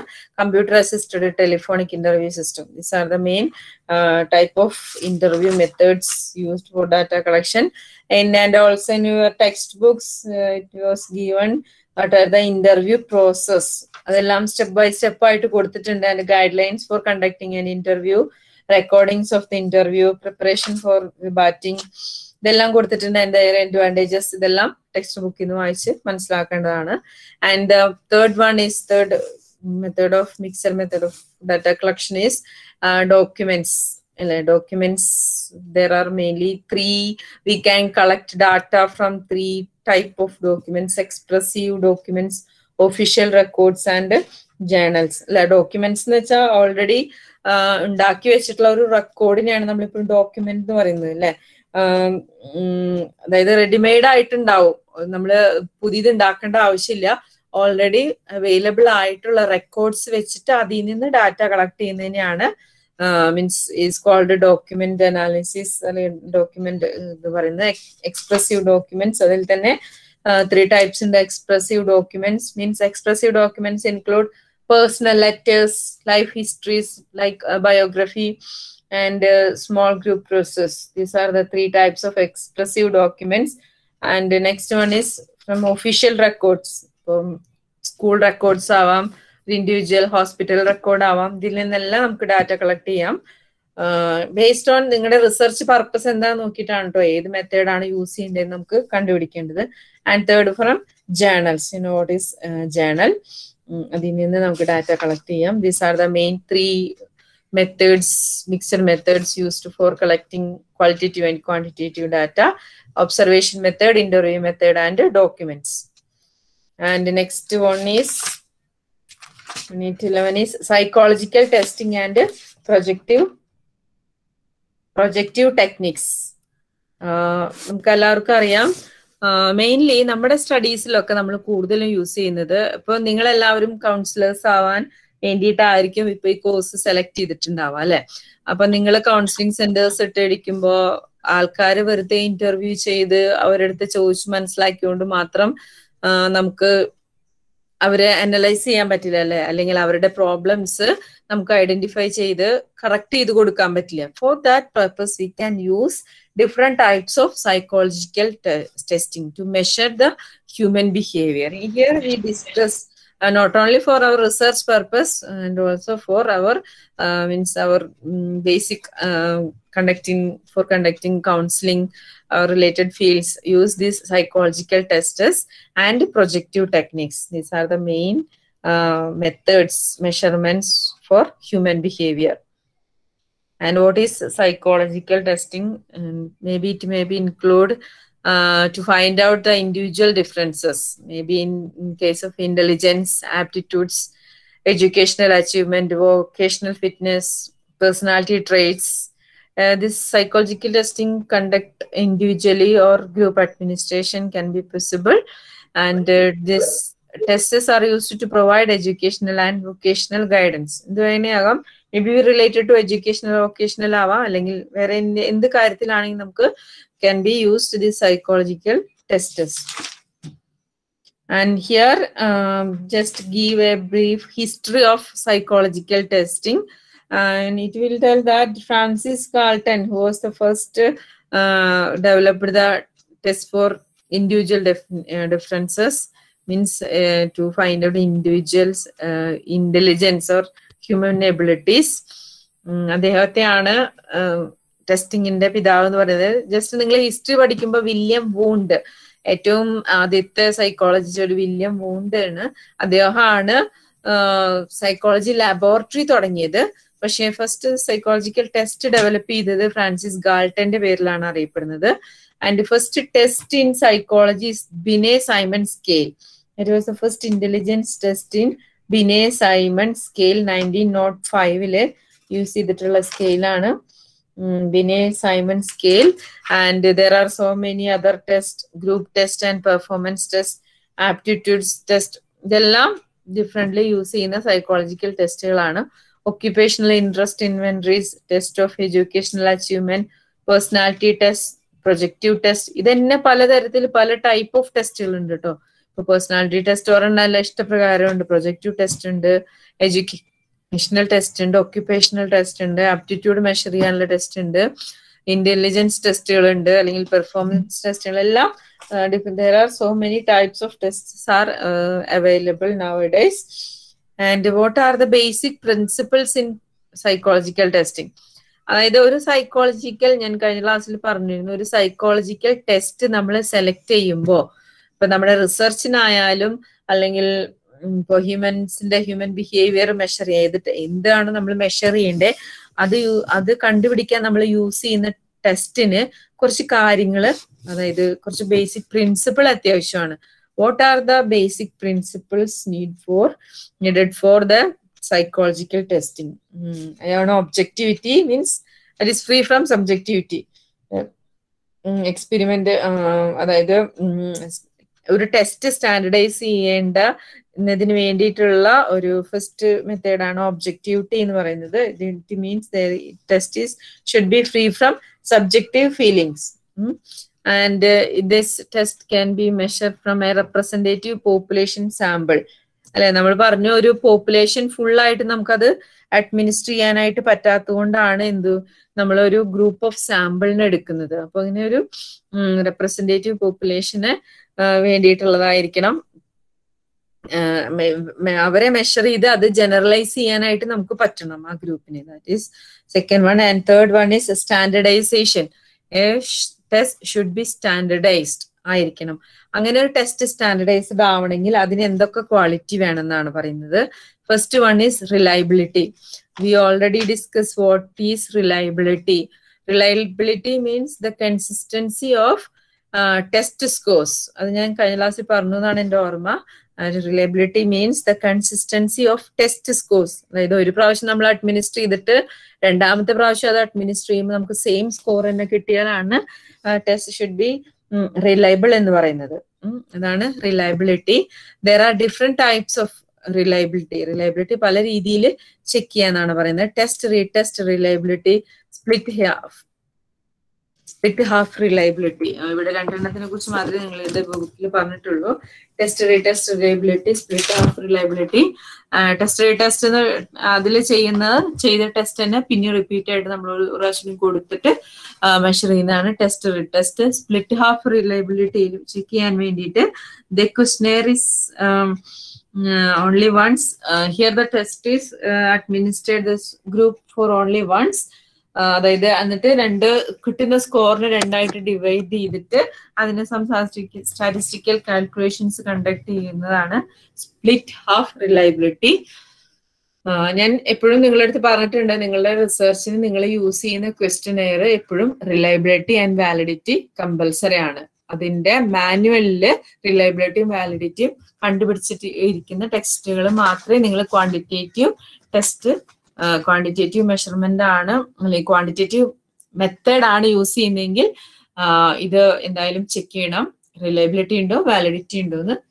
മീൻസ് നിങ്ങൾ കണ്ടുപിടിക്കേണ്ട ആവശ്യമില്ല, ഓൾറെഡി ആ ക്വസ്റ്റ്യനെയർ ഡെവലപ്പ് ചെയ്ത ആൾക്കാർ റിലയബിലിറ്റിയും വാലിഡിറ്റിയും ഉണ്ടോ എന്ന് അറിയാം. കാരണം നമ്മൾ റിസർച്ചിൽ എഴുതുമ്പോൾ നമുക്ക് റിലയബിലിറ്റിയും വാലിഡിറ്റിയും പോയിന്റ് ആയിട്ടൊക്കെയാണ് കിട്ടുക, അതിൽ മെൻഷൻ ചെയ്യണം, അതുകൊണ്ടാണ്. And second one is validity. ഇതും നമ്മൾ പറഞ്ഞതാണ്. The test should be measure what it intended to measure. അല്ലെ, അതാണ് അങ്ങനെയാണെങ്കിലാണ് ആ ടെസ്റ്റ് വാലിഡിറ്റി ഉള്ളതാണെന്ന് പറയാ. നമ്മളിപ്പോ ഒരു ഇന്റലിജൻസ് ആണ് മെഷർ ചെയ്യണമെന്ന് ആഗ്രഹിക്കുന്നെങ്കിൽ ആ ടെസ്റ്റ് എന്തായാലും ഇന്റലിജൻസ് മെഷർ ചെയ്യുന്ന രീതിയിലുള്ള ക്വസ്റ്റ്യൻസ് ആയിരിക്കണം. അതാണ് പറയുന്നത് the test should be measure what it intended to measure. That is validity. There are so many different types of validity.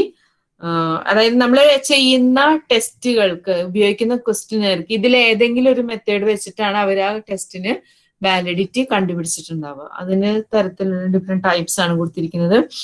Operational and predictive validity, face validity, content validity, factorial validity, construct validity, concurrent validity, and cross validation validity. And the third one is norms. Norms means എന്താ, നോംസിൽ main ആയിട്ടും നമ്മള് അഡോളസൻസിന്, അതായത് 18 years above use ചെയ്യാനുള്ള questionnaire അല്ലെങ്കിൽ 18 years വരെയുള്ള ആൾക്കാർക്ക് ഉപയോഗിക്കാനുള്ള questionnaire, അതൊക്കെ പലതും ഡിഫറെന്റ് ആയിരിക്കും. അപ്പോ അതാണ് നോംസിൽ പറയുന്നത്. What that obtained scores means, what does it shows, where does occur means, അത് നിങ്ങൾ വായിച്ചാൽ മതി, ഞാൻ വായിക്കുന്നില്ല. അപ്പൊ മീൻസ് അതായത് ഗ്രൂപ്പിന് ഉപയോഗിക്കേണ്ട രീതിയിലുള്ള ക്വസ്റ്റ്യനെയർ. അതായത് നിങ്ങളിപ്പോ ഒരു റിസർച്ച് ചെയ്യാൻ ഒരു ക്വസ്റ്റ്യനെയർ എടുത്തിട്ട് നിങ്ങൾക്ക് ഇഷ്ടമുള്ള സാമ്പിൾ അഡോളസൻസ് ആണ്, അപ്പൊ നിങ്ങൾ അതിന് കൊടുക്കുന്നു. പക്ഷെ അങ്ങനെയല്ല, നിങ്ങൾ ആ സെലക്ട് ചെയ്ത ക്വസ്റ്റ്യനെയർ ഏത് ഗ്രൂപ്പിനാണ് അഡ്മിനിസ്റ്റർ ചെയ്യണ്ടേന്ന് കൂടി ആ മാനുവലിൽ നമ്മൾ കൊടുത്തിട്ടുണ്ടാവും. അതനുസരിച്ച് നമ്മൾ അപ്ലൈ ചെയ്യുന്ന mainly there are 4 types of norms ഉണ്ടാവും. പെർസെന്റൈൽ നോം, standard scores, T scores, 9 scores. ഇതെല്ലാം സ്റ്റാറ്റിസ്റ്റിക്കലി റിലേറ്റഡ് ആയിട്ടുള്ള കുറച്ച് ടെർമിനോളജീസ് ആണ്. മീൻസ് ജസ്റ്റ് അത് എന്താണോ ഓരോന്നും ഞങ്ങൾ ടെക്സ്റ്റ് ബുക്ക് വായിച്ചൊന്ന് മനസ്സിലാക്കിയിരിക്കുക, അത്രേ ഉള്ളൂ. Norms and these are the methods അല്ല, basic principles for a psychological test. That is objectivity, standardization. Standardization include reliability, validity, norms, etc.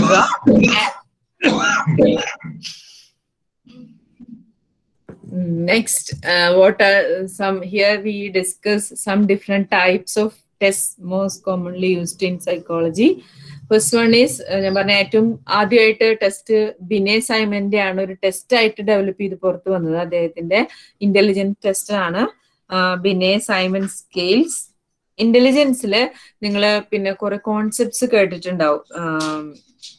Mental age, IQ എന്നൊക്കെ കേട്ടിട്ടുണ്ടാവും അല്ലെ. മെന്റൽ ഏജ് എന്നുള്ള ഒരു കോൺസെപ്റ്റ് കൊണ്ടുവന്നത് ആൽഫ്രഡ് ബിനെയാണ്. നമ്മള് കണ്ടുപിടിക്കുന്ന ഒരു ടെസ്റ്റ് ചെയ്ത് ആ ടെസ്റ്റ് ചെയ്തിൽ കിട്ടുന്ന സ്കോറിനെയാണ് നമ്മളിപ്പോഴും മെന്റൽ ഏജ് എന്ന് പറയുന്നത്. അത് അങ്ങനെ ഒരു കോൺസെപ്റ്റ് കൊണ്ടുവന്നത് ആൽഫ്രഡ് ബെനിയാണ്. പിന്നെ നിങ്ങൾ കേട്ടിട്ടുള്ള ഒരു ടേം ആണ് IQ അല്ലെ. അപ്പൊ ഓരോ ഇന്റലിജൻസ് ചെയ്തിട്ടും അതിന്റെ ഫൈനൽ ഒരു സ്കോർ കിട്ടിയിട്ട് ആ ഇൻഡിവിജ്വലിനെ എന്താ ഗിഫ്റ്റഡ് ആണോ, ആവറേജ് ആണോ, മോഡറേറ്റ് ആണോ, മീഡിയം ആണോ എന്നുള്ളത് ഏത് ഗ്രൂപ്പിലാണെന്ന് കണ്ടുപിടിച്ചിട്ട് അത് പറയുന്നതിനെയാണ് എപ്പോഴും ഇന്റലിജൻസ് IQ എന്ന് പറയുക. ആ ഇൻഡിവിജ്വലിന്റെ IQ ഒരു സ്കോർ ഉണ്ടാവും. This MA/CA × 100 equal to IQ. അതായത് MA means mental age and divided by CA. CA means chronological age. Chronological age means what is the actual age of the individual into 100. ആ സ്കോറിനെയാണ് നമ്മൾ എപ്പോഴും IQ എന്ന് പറയുന്നത് കേട്ടോ. IQ കണ്ടുപിടിക്കുക അങ്ങനെയാണ്. അങ്ങനെ കണ്ടുപിടിച്ചിട്ടാണ് ആ ഇൻഡിവിജ്വൽ ഏത് കാറ്റഗറിയിലാണ് വരുന്നതെന്ന് കണ്ടുപിടിക്കുക. എപ്പോഴും ഓർത്തിരിക്കുക, MA/CA × 100 is equal to IQ. MA mental age, CA chronological age. MA the actual and means the score obtained from the test. CA means what is the actual age of that individual, and into 100. And then what are the different types of intelligence tests used in psychology? This was the Binet scale was the first intelligence scales. There are so many versions are for this Binet scale, and first one is from 1905. അത് കഴിഞ്ഞിട്ട് അതിന്റെ revisions ഒരുപാട് വന്നിട്ടുണ്ട്. ബിനെ scale 1905 കഴിഞ്ഞ പിന്നെ 1908 അതിന്റെ revision വന്നു. 1911 and last 1916 അങ്ങനെ 4 റിവിഷൻസ് ആണ് ബിനെ സൈമൺ സ്കെയിൽസിന്. ജസ്റ്റ് അതിന്റെ ഹിസ്റ്ററി ആണ് ഇന്റലിജന്റ് ടെസ്റ്റിന് കേട്ടോ. മീൻസ് അതിന്റെ ഒരു കാറ്റഗറി കൊടുത്തിട്ടുണ്ട്. IQ എബവ് 114 ആണെങ്കിലാണ് അവരെ ജീനിയസ് നമ്മൾ വിളിക്കുന്നത്. 120 to 140 ആണ്. അതായത് MA/CA × 100 ആണ് IQ എന്ന് പറഞ്ഞല്ലോ. ആ IQ സ്കോർ ഈ പറയുന്ന റേഞ്ചിന്റെ ഉള്ളിലാണെങ്കിൽ അവര് എങ്ങനെയുള്ള പീപ്പിൾ ആവാന്നുള്ളതാണ് ടെക്സ്റ്റ് ബുക്കിൽ നമ്മൾ കൊടുത്തിരിക്കുന്നത്. ബിലോ 70 ആയ ആൾക്കാരെയാണ് എപ്പോഴും മീൻസ് തീരെ മെന്റലി റിട്ടാർഡ് എന്ന് പറയുന്ന ഒരു ഗ്രൂപ്പിൽ നമ്മൾ പെടുത്തിയിട്ടുള്ളത്. 1916 റിവിഷൻ കഴിഞ്ഞിട്ട് പിന്നെയും റിവിഷൻ വന്നിട്ടുണ്ട്. 1916 last revision of ബിനെ scale. And next important ബിനെ test ഇപ്പം അധികം യൂസ് ചെയ്യുന്നത് കേട്ടിട്ടില്ല, പക്ഷെ കോമൺ ആയിട്ട് യൂസ് ചെയ്യുന്ന അനദർ ഇന്റലിജൻസ് സ്കെയിൽ ആണ് വെഷ്ലർ സ്കെയിൽ എന്ന് പറയുന്നത്.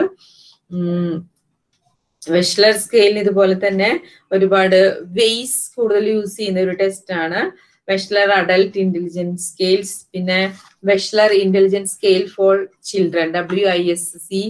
മീൻസ് ഇത് സ്കെയിൽസ് ഒക്കെ നിങ്ങൾക്കൊക്കെ യൂസ് ചെയ്യാൻ പറ്റാവുന്ന, മീൻസ് അതിന്റെ പ്രൊസീജിയർ കറക്റ്റ് ആയിട്ട് അറിഞ്ഞാൽ മാത്രമേ നമുക്ക് ടെസ്റ്റ് യൂസ് ചെയ്യാനായിട്ട് പറ്റുള്ളൂ. വെയ്സ്, വിസ്ക് എന്നാണ് പറയാ, WISC. ഇതൊക്കെ ഇത് രണ്ടുമാണ് മെയിൻ ആയിട്ട് യൂസ് ചെയ്യുന്ന Wechsler scales. And there are so many types of performance scales for measuring intelligence. Pinder-Peterson scale, Cornell-Cox scale, Arthur Point scale. ഇതൊക്കെയാണ് മെയിൻ ആയിട്ട് യൂസ് ചെയ്യുന്ന പെർഫോമൻസ് സ്കെയിൽസ്. ഇതെല്ലാം ഇന്റലിജൻസ് മെഷർ ചെയ്യുന്നതിനാണ്. Next type of psychological test ആണ് personality test. കൂടുതലായിട്ട് നിങ്ങൾ കേട്ടിട്ടുണ്ടാവും personality ടെസ്റ്റുകൾ. What are the different types of personality methods? Personality inventory. Personality inventory വരുന്നതാണ് Minnesota multiphasic personality inventory, MMPI കേട്ടിട്ടുണ്ടാവും. MMPI 16PF കേറ്റലിന്റെ, Raymond കാറ്റലിന്റെ സ്കെയിലാണ് 16PF main ആയിട്ട് use ചെയ്യുന്ന personality ടെസ്റ്റുകളാണ്. And this projective test also used to measure personality. What are the different types of projective tests? Rorschach-King-Block test, thematic apperception test, TAT, CAT, children's apperception test, sentence completion test. These are the different types of personality tests. അത് ഓരോന്ന് എന്താണ് കുറേശ്ശെ ടെക്സ്റ്റിൽ കൊടുത്തിട്ടുണ്ട്. I just go through the textbook. അത്രയാണ് personality ടെസ്റ്റുകൾ. അപ്പൊ ഇത്രയൊക്കെയാണ് what are the different psychological test mainly എന്തൊക്കെയാന്ന് പറഞ്ഞു, അതിന്റെ ബേസിക് പ്രിൻസിപ്പിൾസ് പറഞ്ഞു. And intelligence test, personality test, അതൊക്കെയാണ് ഇതില് നമ്മൾ കവർ ചെയ്ത് പോകുന്നത്. And next last type of psychological ടെസ്റ്റിംഗിന്റെ തന്നെ പാർട്ട് തന്നെയാണ് attitude scales and measurements. Attitude എന്ന് വെച്ചാൽ നമുക്ക് എല്ലാവർക്കും അറിയാം അല്ലെ, used to indicate more than one meaning. Hence, there are various definitions for this attitude എന്താണ്? Attitude means the way what you think. അതാണ് കൂടുതലായിട്ട് നമ്മൾ ആറ്റിറ്റ്യൂഡ് എന്ന് പറയുന്നത്. And feel about someone or something. അതാണ് ആറ്റിറ്റ്യൂഡ് എന്ന് പറയുന്നത്. നമുക്ക് ഒരാളുടെ അടുത്തുള്ള മനോഭാവം, അല്ലെങ്കിൽ നമ്മൾ അവരെ കുറിച്ച് എങ്ങനെ ചിന്തിക്കുന്നു, അവരെ എങ്ങനെ മനസ്സിലാക്കുന്നുള്ളതാണ് ആറ്റിറ്റ്യൂഡിൽ കൂടുതലായിട്ടും വരുന്നത്. Mainly ആറ്റിറ്റ്യൂഡിൽ we can analyse 3 components: cognition, affective, tendency. Cognition something related to our knowledge, and affective means emotions or feelings related to particular that, and the tendency behavioral means what we do, or our actions is behavioral. Based on these 3 components, we analyze one's attitude. What are the different types of attitude scales? Means in your textbooks explain what is attitude, functions of attitude, measurements of attitude, how to assess our attitude. അതിന് പല ടെസ്റ്റുകൾ use ചെയ്യുന്നതെല്ലാം പറഞ്ഞിട്ടുണ്ട്. And what are the different types of scales for measuring attitude, and what are the techniques of developing attitude scale. ഇത് basically ഒരു test നമ്മൾ attitude scale develop ചെയ്യുമ്പോൾ എന്തൊക്കെ ടെക്നിക്സ് ആണ് നമ്മൾ യൂസ് ചെയ്യേണ്ടതെന്നുള്ളതാണ് ഇതിൽ പറഞ്ഞിരിക്കുന്നത്. ജസ്റ്റ് ഒന്ന് അറിഞ്ഞിരുന്നാൽ മതി നിങ്ങൾ. മെയിൻലി കുറച്ചധികം മെത്തേഡ്സ് യൂസ് ചെയ്യുന്നുണ്ട് attitude സ്കെയിലില്. First one is Thurstone methods or equal appearing interval. അതാണ് ഫേമസ് ആയിട്ട് യൂസ് ചെയ്യുന്ന ഒരു ആറ്റിറ്റ്യൂഡ് സ്കെയിലാണ് തേഴ്സ്റ്റൺ. അദ്ദേഹമാണ് ആദ്യമായിട്ട് ആറ്റിറ്റ്യൂഡ് സ്കെയില് കണ്ടുപിടിച്ചെന്നാണ് പറയുന്നത്. അതിന്റെ സ്റ്റെപ്സ്, എന്തൊക്കെ സ്റ്റെപ്സ് ആണ് ഒരു ആറ്റിറ്റ്യൂഡ് സ്കെയിൽസ് ഡെവലപ്പിംഗിൽ വേണ്ടതെന്ന് ഉള്ളത് അതില് ടെക്സ്റ്റ് ബുക്കിൽ കൊടുത്തിട്ടുണ്ട്. You just read that and അതിൽ നിന്നൊക്കെ മീൻസ് പെട്ടെന്ന് മനസ്സിലാവുന്ന കാര്യങ്ങളേ ഉള്ളൂ. What are the steps need to develop attitude scales. അതായത് പലരും പല രീതിയിലാണ് ആറ്റിറ്റ്യൂഡ് സ്കെയിൽസ് ഡെവലപ്പ് ചെയ്തിരിക്കുന്നത്. ഓരോരുത്തരും ഡിഫറെന്റ് ആയിരിക്കും കൊടുത്തിരിക്കുന്നത്. മീൻസ് ഓൾമോസ്റ്റ് സിമിലർ ആണെങ്കിലും കുറച്ച് ഡിഫറൻസ് മാത്രമേ ഉണ്ടാവാൻ സാധ്യതയുള്ളൂ. So the Thurston method of equal appearing intervals, and second one is text ബുക്കിൽ ഒരുപാട് നിങ്ങൾക്ക് കൊടുത്തിട്ടുണ്ട്. ഒന്നുകിൽ നിങ്ങൾ ടെക്സ്റ്റ് ബുക്ക് വായിച്ചിട്ട് മനസ്സിലാക്കുക, അല്ലെങ്കിൽ മീൻസ് റിലേറ്റഡ് വീഡിയോസ് അല്ലെങ്കിൽ യൂട്യൂബ് വീഡിയോസും അല്ലെങ്കിൽ അതിന്റെ ഡിസ്ക്രിപ്ഷനൊക്കെ നമുക്ക് നെറ്റിൽ നിന്ന് അവൈലബിൾ ആണ്. ടെക്സ്റ്റ് ബുക്കിൽ നിന്ന് മനസ്സിലാക്കാൻ ബുദ്ധിമുട്ടാണെങ്കിൽ നിങ്ങൾ you can refer Google search in Google or YouTube to related to this concept.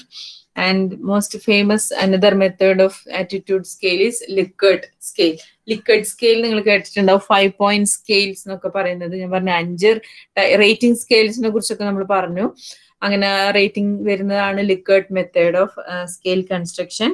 And അതായത് എങ്ങനെയാണ് ക്വസ്റ്റ്യനെയർ ഡെവലപ്പ് ചെയ്യേണ്ടതെന്നാണ്, ആറ്റിറ്റ്യൂഡ് സ്കെയിൽസ് എങ്ങനെയാണ് ഡെവലപ്പ് ചെയ്യേണ്ടതെന്നാണ് ഓരോരുത്തരും ഡിഫറെന്റ്ലി എക്സ്പ്ലെയിൻ ചെയ്തിരിക്കുന്നത്. അതിന്റെ സ്റ്റേറ്റ്മെന്റ് എങ്ങനെയായിരിക്കണം, അതിന്റെ സ്റ്റെപ്സ് എങ്ങനെയായിരിക്കണം എന്നൊക്കെ കൊടുത്തിട്ടുണ്ട്.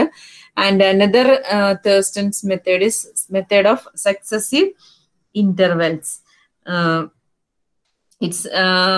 it's almost like method of equal appearing intervals പോലെ തന്നെയാണ്. Successive is like this successive intervals, method of successive intervals. And next one is Gutmann's scologram technique, then another method of psychology attitude scales. And next one Bogart's social distance scales.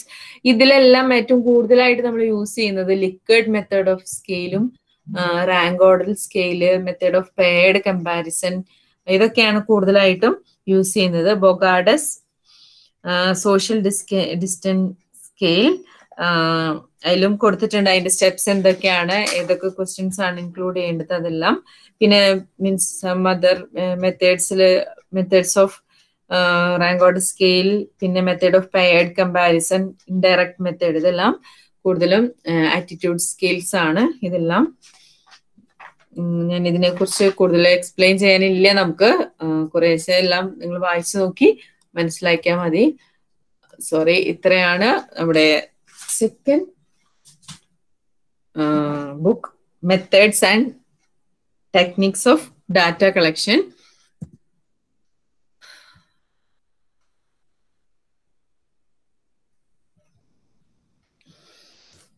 കുറച്ച് ഫാസ്റ്റിൽ പോയി, ആരൊന്നും വിചാരിക്കരുത്. ഇനി കാരണം കഴിഞ്ഞ പ്രാവശ്യം നമ്മുടെ class 2 അവർ കഴിഞ്ഞിട്ട് കുറച്ച് എക്സ്റ്റെൻഡ് ചെയ്ത് പോയി. അതില്ലാതിരിക്കാനാണ് ഞാൻ കുറച്ചുകൂടി നേരത്തെ തീർത്തത്. ഇനി ആർക്കെങ്കിലും എന്തെങ്കിലും ഡൗട്ട് ഉണ്ടെങ്കിൽ ചോദിക്കാം. ഫാസ്റ്റ് ആണെന്ന് എനിക്കറിയാം, ഞാനത് കാരണം പറഞ്ഞു, നമുക്കത് തീർക്കാതെ നിവർത്തിയില്ല. അതുകൊണ്ടാണ് ഞാൻ കുറച്ച് ഫാസ്റ്റ് ആയിട്ട് പോയത്. ഇനി ആർക്കെങ്കിലും എന്തെങ്കിലും ഡൗട്ട്സ് ഉണ്ടെങ്കിൽ ചോദിക്കാം. പിന്നെ ചാറ്റ് ബോക്സിൽ കൊടുത്തിട്ടുണ്ട്, ലിങ്ക് കൊടുത്തിട്ടുണ്ട്. അത് അറ്റൻഡൻസ് മാർക്ക് ചെയ്യാൻ മറക്കരുത്.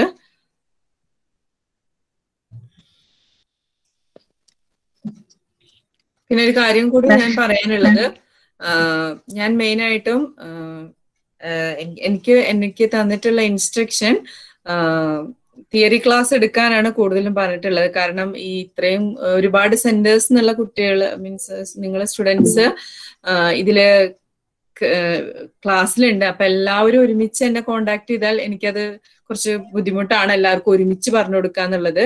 അപ്പൊ എൻ്റെ അടുത്ത് പറഞ്ഞത് നമുക്ക് കൂടുതലായിട്ട് ഇപ്പൊ തിയറി ക്ലാസ് കണ്ടിന്യൂ ചെയ്ത് പോവുക, പ്രാക്ടിക്കൽ എങ്ങനെയാണ് വേണ്ടതെന്ന് പറഞ്ഞിട്ടില്ല എന്നാണ് പറഞ്ഞത്. ഇപ്പൊ കോമൺലി നമുക്ക് ഡൗട്ട്സ് ഉണ്ടെങ്കിൽ നമുക്ക് ക്ലിയർ ചെയ്ത് തരാം. ടോപ്പിക്കിനെ കുറിച്ച് എന്തെങ്കിലും വേണമെങ്കിൽ ചോദിച്ചോളൂ, പറഞ്ഞു തരാം. കാരണം ഒരുപാട് പേര് എനിക്ക് മെസ്സേജ് ചെയ്യുന്നു, അത് എനിക്ക് ഹാൻഡിൽ ചെയ്യാൻ കുറച്ച് ബുദ്ധിമുട്ടുണ്ട്. അതുകൊണ്ട് ഞാൻ തന്നെ ചോദിക്കുകയാണ്, എന്റെ സ്റ്റഡി സെന്ററിൽ ചോദിക്കുകയാണ് എല്ലാവരും കൂടി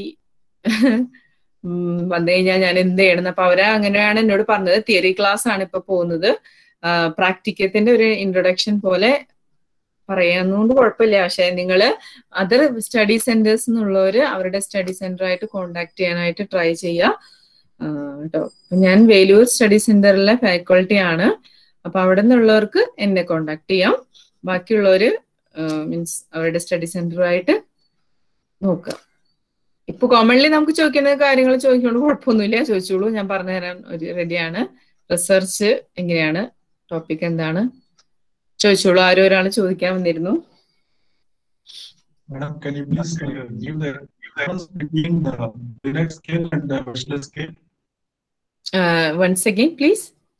The difference between Binet scale and Wechsler scale, can you explain it a little bit more? The scale, Okay. Binet scales and both scales are used for adult intelligence scales, but in Wechsler scales there are 2 types, scales for adult and scales for children. In almost there are different types of as they are mentioned, developed by different people. That is the only difference.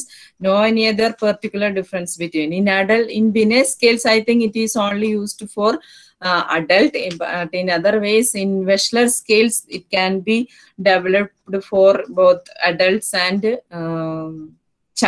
children. No any other difference.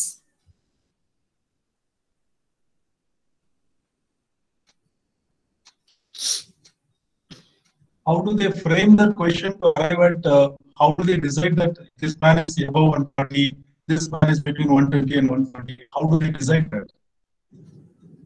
You mean intelligence score? Yes, madam. After we conducting an intelligence test from mainly used for questionnaires or other performance type of tests are used in intelligence. After doing this test, we can get a score. And we can calculate IQ from this score. That is, I already tell that the formula for IQ is MA by CA. MA means what is the score we can obtain from that test, and CA is the actual age of that individual. If we get the 50 score from the intelligence test, 50 divided by the actual age of individual is 30. About 50 by 30 into 100 equal to, we can get some points. That is the score of IQ. ആ വരുന്ന score in between ഏത് കാറ്റഗറിയിലാണോ വരുന്നത് അത് നോക്കിയിട്ടാണ് ആ individual ഏത് type of intelligence ആണെന്ന് പറയുന്നത്.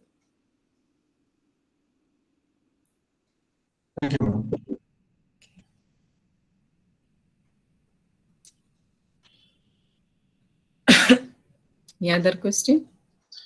Ma'am, ഇതിന്റെ ടൈറ്റിൽ സംബന്ധിച്ച് എന്താണ്? ആക്ച്വലി ഞങ്ങൾ ഒരു ടൈറ്റിൽ ഫ്രെയിം ചെയ്ത് കഴിഞ്ഞാൽ you have to approve it or how it would be? ഞാൻ പറഞ്ഞല്ലോ, നിങ്ങൾ ഒരു ടൈറ്റിൽ ഫ്രെയിം ചെയ്ത് കഴിഞ്ഞാൽ നമുക്ക് അതിന് ക്വസ്റ്റനെയർ അവൈലബിൾ ആണോ എന്നാണ് ഏറ്റവും ആദ്യം ചെക്ക് ചെയ്യേണ്ടത്. ക്വസ്റ്റനെയർ അവൈലബിൾ ആണെങ്കിൽ, അതായത് ഇപ്പോൾ നിങ്ങളൊരു ടൈറ്റിൽ, ഫോർ എക്സാമ്പിൾ നിങ്ങൾ എടുത്ത ടൈറ്റിൽ വേണമെങ്കിൽ പറയോ, അല്ലെങ്കിൽ ഒരു ടൈറ്റിൽ നിങ്ങൾ എടുത്തിട്ടുണ്ടെങ്കിൽ അത് മെഷർ ചെയ്യാൻ നമുക്ക് കഴിയുന്നുണ്ടോ? ക്വാണ്ടിറ്റേറ്റീവ് സ്റ്റഡി ആണെങ്കിൽ അത് മെഷർ ചെയ്യാൻ ഞാൻ പറഞ്ഞല്ലോ, മെയിൻ ആയിട്ട് നമ്മൾ ക്വസ്റ്റനെയർ മെത്തേഡ് വെച്ചിട്ടാണ് നമ്മൾ ക്വാണ്ടിറ്റേറ്റീവ് ഡാറ്റ അനാലിസിസ് ചെയ്യുന്നത്, ക്വാണ്ടിറ്റേറ്റീവ് മെത്തേഡ് ചെയ്യുന്നത്. അപ്പൊ നിങ്ങൾ എന്തെടുത്താലും അത് മെഷർ ചെയ്യാൻ കഴിയുന്നെങ്കിൽ നമുക്കത് ചെയ്യാം, പ്രശ്നമില്ല. അത് മീൻസ് നിങ്ങളൊരു ടോപ്പിക് കണ്ടുപിടിച്ച് നമ്മൾ അങ്ങനെ ചെയ്തു തുടങ്ങുമ്പോഴാണ് നമുക്ക് അതിനെക്കുറിച്ച് ഒന്നുകൂടി ക്ലാരിറ്റി വരുള്ളൂ. ഈ റിസർച്ച് ഡോക്യുമെന്റ് ടോട്ടൽ എത്ര പേജസ്, അങ്ങനെ എന്തെങ്കിലും ലിമിറ്റേഷൻസ് ഉണ്ടോ? മിനി റിസർച്ച് ആണോ? മിനി റിസർച്ചിൽ ഞാൻ പറഞ്ഞല്ലോ, മിനി റിസർച്ചിൽ നിങ്ങൾക്ക് ആകെ 30 സാമ്പിളിനെ മാത്രം എടുത്തിട്ട് സ്റ്റഡി കണ്ടക്ട് ചെയ്താൽ മതി എന്നാണ് നിങ്ങളുടെ ബുക്കിൽ കൊടുത്തിരിക്കുന്നത്. 50-60 പേജസ് മാത്രമേ നമുക്ക് അത് എഴുതണ്ടോ, അതിന്റെ തീസിസ് പോലെ എഴുതണ്ടോ. തീസിസ് അല്ല, ഡെസർട്ടേഷൻ ചെയ്യേണ്ടേ ഉള്ളൂ. 60 പേജസ് ആണെന്ന് തോന്നുന്നു, എൻ്റെ ഒരു ഓർമ്മ ശരിയാണെങ്കിൽ 60 പേജസിൽ നമുക്ക് കൺക്ലൂഡ് ചെയ്യാം. മിനി റിസർച്ച് ആണ്, ചെറുതാണ്. നിങ്ങൾക്ക് ജസ്റ്റ് ഒന്ന് അറിയാം എങ്ങനെയാണ് റിസർച്ച് ചെയ്യാന്നുള്ളതിനെ അറിയാൻ വേണ്ടിയിട്ടാണ് മിനി റിസർച്ച് ചെയ്യുന്നത്. അത് ഫസ്റ്റ് ഇയറിലാണോ വരുന്നത്? ഫസ്റ്റ് ഇയറിൽ നമ്മൾ നിങ്ങൾക്ക് എല്ലാത്തിനും പ്രാക്ടിക്ക ഉണ്ടല്ലോ. റിസർച്ചിന്റെ പ്രാക്ടിക്കം കമ്പൽസറി ആണ്. മറ്റുള്ളത് എന്തോ ഓപ്ഷണൽ ആണെന്ന് തോന്നുന്നു, 3 എണ്ണം മാത്രം ചെയ്താൽ മതി, അങ്ങനെ എന്തോ ഒരു സംഭവം ഉണ്ട്, അതെനിക്കറിയില്ല. പക്ഷെ റിസർച്ചിന്റെ പ്രാക്ടിക്കം കമ്പൽസറി ആണ്. സെക്കൻഡ് ഇയറിൽ കുറച്ചുകൂടി കൂടിയ ഡെസർട്ടേഷൻ ആയിട്ട് വരും, അതായത് സാമ്പിൾ സൈസ് കൂട്ടിയിട്ട് ഇതിന്റെ തന്നെ വലിയൊരു സ്റ്റഡി ആയിട്ട് ചെയ്യുന്നതാണ് സെക്കൻഡ് ഇയറിൽ വരുന്നത്. അപ്പൊ ടൈറ്റിൽ ഞങ്ങൾക്ക് ഡിസൈഡ് ചെയ്തിട്ട് അവിടെ അയക്കണം. മീൻസ് നിങ്ങളുടെ ഗൈഡിന്റെ അടുത്ത് അല്ലെങ്കിൽ നിങ്ങളുടെ ഏത് സ്റ്റഡി സെന്ററിലാണോ അവിടുത്തെ റിസർച്ചിന്റെ ഫാക്കൾട്ടി ആയിട്ട് കോണ്ടാക്ട് ചെയ്യുക. അങ്ങനെയാണ് ചെയ്യേണ്ടത്, അങ്ങനെയാണ് നമ്മൾ ചെയ്യാറ് ഇത്ര വയസ്സ്. ഇതിപ്പോ ഓൺലൈൻ ആയതുകൊണ്ടാണ് ഇങ്ങനെ ഒരു പ്രൊസീജിയർ. ഇപ്പം എല്ലാം സെന്ററും കൂടി ഒരുമിച്ച്, അല്ലെങ്കിൽ നമ്മുടെ സ്റ്റഡി സെന്ററിൽ മാത്രമാണല്ലോ ചെയ്യുക. അപ്പൊ അവിടുത്തെ സ്റ്റുഡൻസിനെ മാത്രം നമുക്ക് ഹാൻഡിൽ ചെയ്താൽ മതിയായിരുന്നു. ഇതിപ്പോ ഒത്തിരി ആൾക്കാർ വരുമ്പോൾ നമുക്കത് ബുദ്ധിമുട്ടാണ്. അപ്പൊ ടോപ്പിക് സെലക്ട് ചെയ്തിട്ട് നിങ്ങളുടെ സ്റ്റഡി സെന്ററിലെ ഗൈഡായിട്ട് കോണ്ടാക്ട് ചെയ്ത് അത് തീരുമാനിക്കാം. ഗൂഗിൾ ഫോം ചെയ്യാം, കുഴപ്പമില്ല. കാരണം ഇപ്പൊ ഗൂഗിൾ ഫോം ചെയ്യാനാണ് ഏറ്റവും ഈസി. ഗൂഗിൾ ഫോം ചെയ്യാം, ഏത് മെത്തേഡ് വേണമെങ്കിൽ നമുക്ക് യൂസ് ചെയ്യാം. ക്വസ്റ്റനെയർ ഗൂഗിൾ ഫോമിലേക്ക് മാറ്റിയിട്ട് നമുക്കത് യൂസ് ചെയ്യാം. ഞാൻ പറഞ്ഞല്ലോ, റിലയബിലിറ്റി, വാലിഡിറ്റി ആൻഡ് സ്കോറിംഗ്, ഇത് 3 ഉണ്ടോന്ന് മാത്രം നിങ്ങൾ ശ്രദ്ധിച്ചാൽ മതി. എന്ത് ക്വസ്റ്റനെയറാണ് യൂസ് ചെയ്യുന്നത്, ഇത് 3 ഉണ്ടെങ്കിലാണ് നമുക്ക് ആ ടെസ്റ്റ് ചെയ്യാൻ പറ്റും.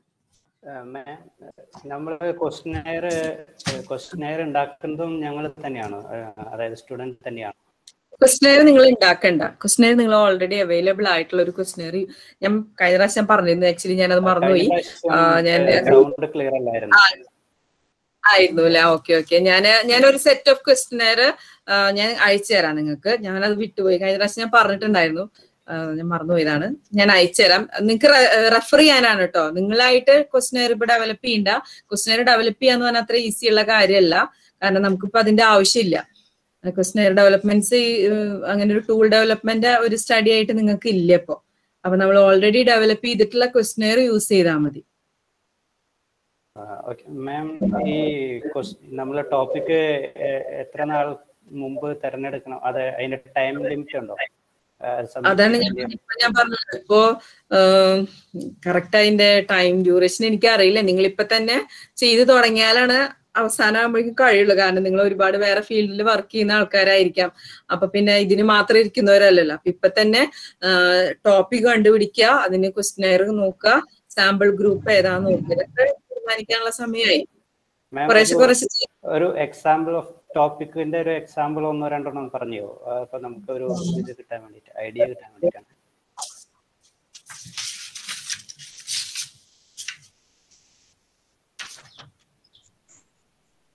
ഇപ്പോ ഒരു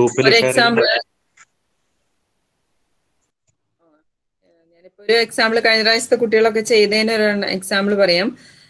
അവര് psychological wellbeing and depression among old age, അതൊരു ടോപ്പിക് ആയിട്ട് ഒരാൾ എടുത്തതാണ്. Marital adjustment among working and non working couple, പിന്നെന്താ smart phone usage and family relationship, പിന്നെ life satisfaction and stress among working and non working, parental involvement and self-esteem among children, internet addiction and family relationship among children. അതൊക്കെയാണ് ഒരു example ആയിട്ട് പറഞ്ഞതാണ്. കഴിഞ്ഞ പ്രാവശ്യത്തെ കുട്ടികൾ ഓരോരുത്തർ ചെയ്ത ടോപ്പിക്കുകളാണ് സെലക്ട് ചെയ്തത്. ഞാൻ ഒരുപാട് ഡിഫിക്കൽട്ട് ആയിട്ടുള്ള ലെവലിലേക്ക് പോകുന്നുണ്ട, നിങ്ങൾക്ക് ഈസി ആയിട്ട് ചെയ്യാൻ പറ്റാവുന്നത് ചെയ്താൽ മതി. ഇപ്പൊ അപ്പൊ നമുക്കൊരു സ്റ്റാർട്ടിങ് അപ്പോഴേ കിട്ടുള്ളൂ.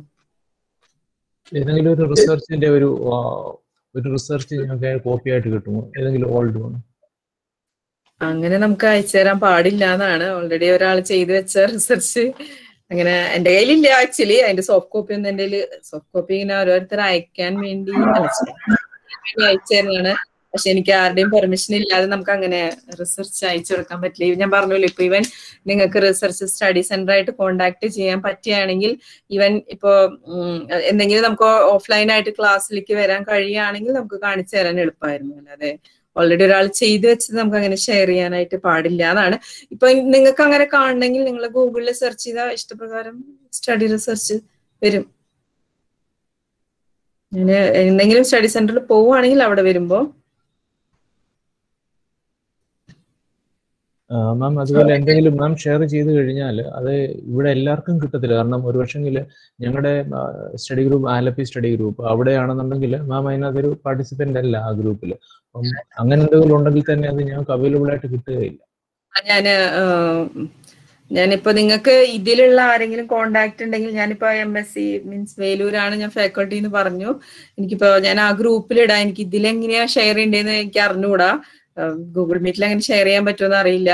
അല്ലെങ്കിൽ അടുത്ത പ്രാവശ്യം വരുമ്പോൾ എനിക്ക് അതിന്റെ ലിങ്ക് പോലെ ഇടാൻ പറ്റുമെന്ന് ഞാൻ ഒന്ന് ട്രൈ ചെയ്ത് നോക്കട്ടെ. അല്ലെങ്കിൽ നിങ്ങൾക്ക് ഇതിൽ തന്നെ ഏതെങ്കിലും ഒരു ഗ്രൂപ്പില് കോണ്ടാക്ട് ചെയ്തിട്ട്, ആരെങ്കിലും കോണ്ടാക്ട് ചെയ്തിട്ട്, ഞാൻ വേലൂർ സ്റ്റഡി സെന്ററിന്റെ ഗ്രൂപ്പിൽ എന്തായാലും അത് ഇടും ഞാൻ. അപ്പൊ അതിൽ നിന്ന് നിങ്ങൾക്ക് എങ്ങനെയെങ്കിലും കിട്ടുമെന്ന് ആരെങ്കിലും കോണ്ടാക്ട് ചെയ്ത് നിങ്ങൾ നോക്കുക. അല്ലെങ്കിൽ എനിക്ക് ഇതില് അതിന്റെ ലിങ്ക് പോലെ അയക്കാൻ പറ്റുമെന്ന് ഞാൻ ഒന്ന് ട്രൈ ചെയ്ത് നോക്കട്ടെ. അടുത്ത പ്രാവശ്യം ചെയ്യാൻ പറ്റുമോ നോക്കിയിട്ട് ഞാൻ ഷെയർ ചെയ്ത് തരാം എന്തായാലും. കുറെ പേര് എന്തൊക്കെയോ ചോദിക്കുന്നുണ്ട്. എന്താണ് അറ്റൻഡൻസ് മാർക്ക് ചെയ്തോന്ന് അറിയാൻ നിവർത്തിയില്ല. നിങ്ങളുടെ ഡീറ്റെയിൽസ് കൊടുത്താൽ മതി എന്നാണ് എന്റെ അടുത്ത് പറഞ്ഞത്. വേറെ ഒന്നും ചെയ്യേണ്ട ആവശ്യമില്ല, അത് തന്നെ അപ്ലോഡ് ആയിക്കോളും എന്നാണ് പറഞ്ഞത്. ലിങ്ക് കൊടുത്തിട്ടുണ്ട്, ആ ലിങ്കിലേക്ക് കയറിയിട്ട് മാർക്ക് ചെയ്യാം.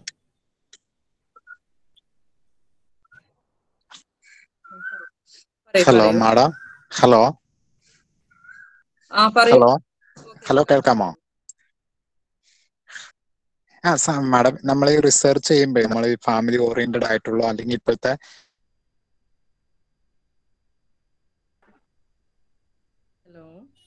സോഷ്യൽ ഇഷ്യൂസ്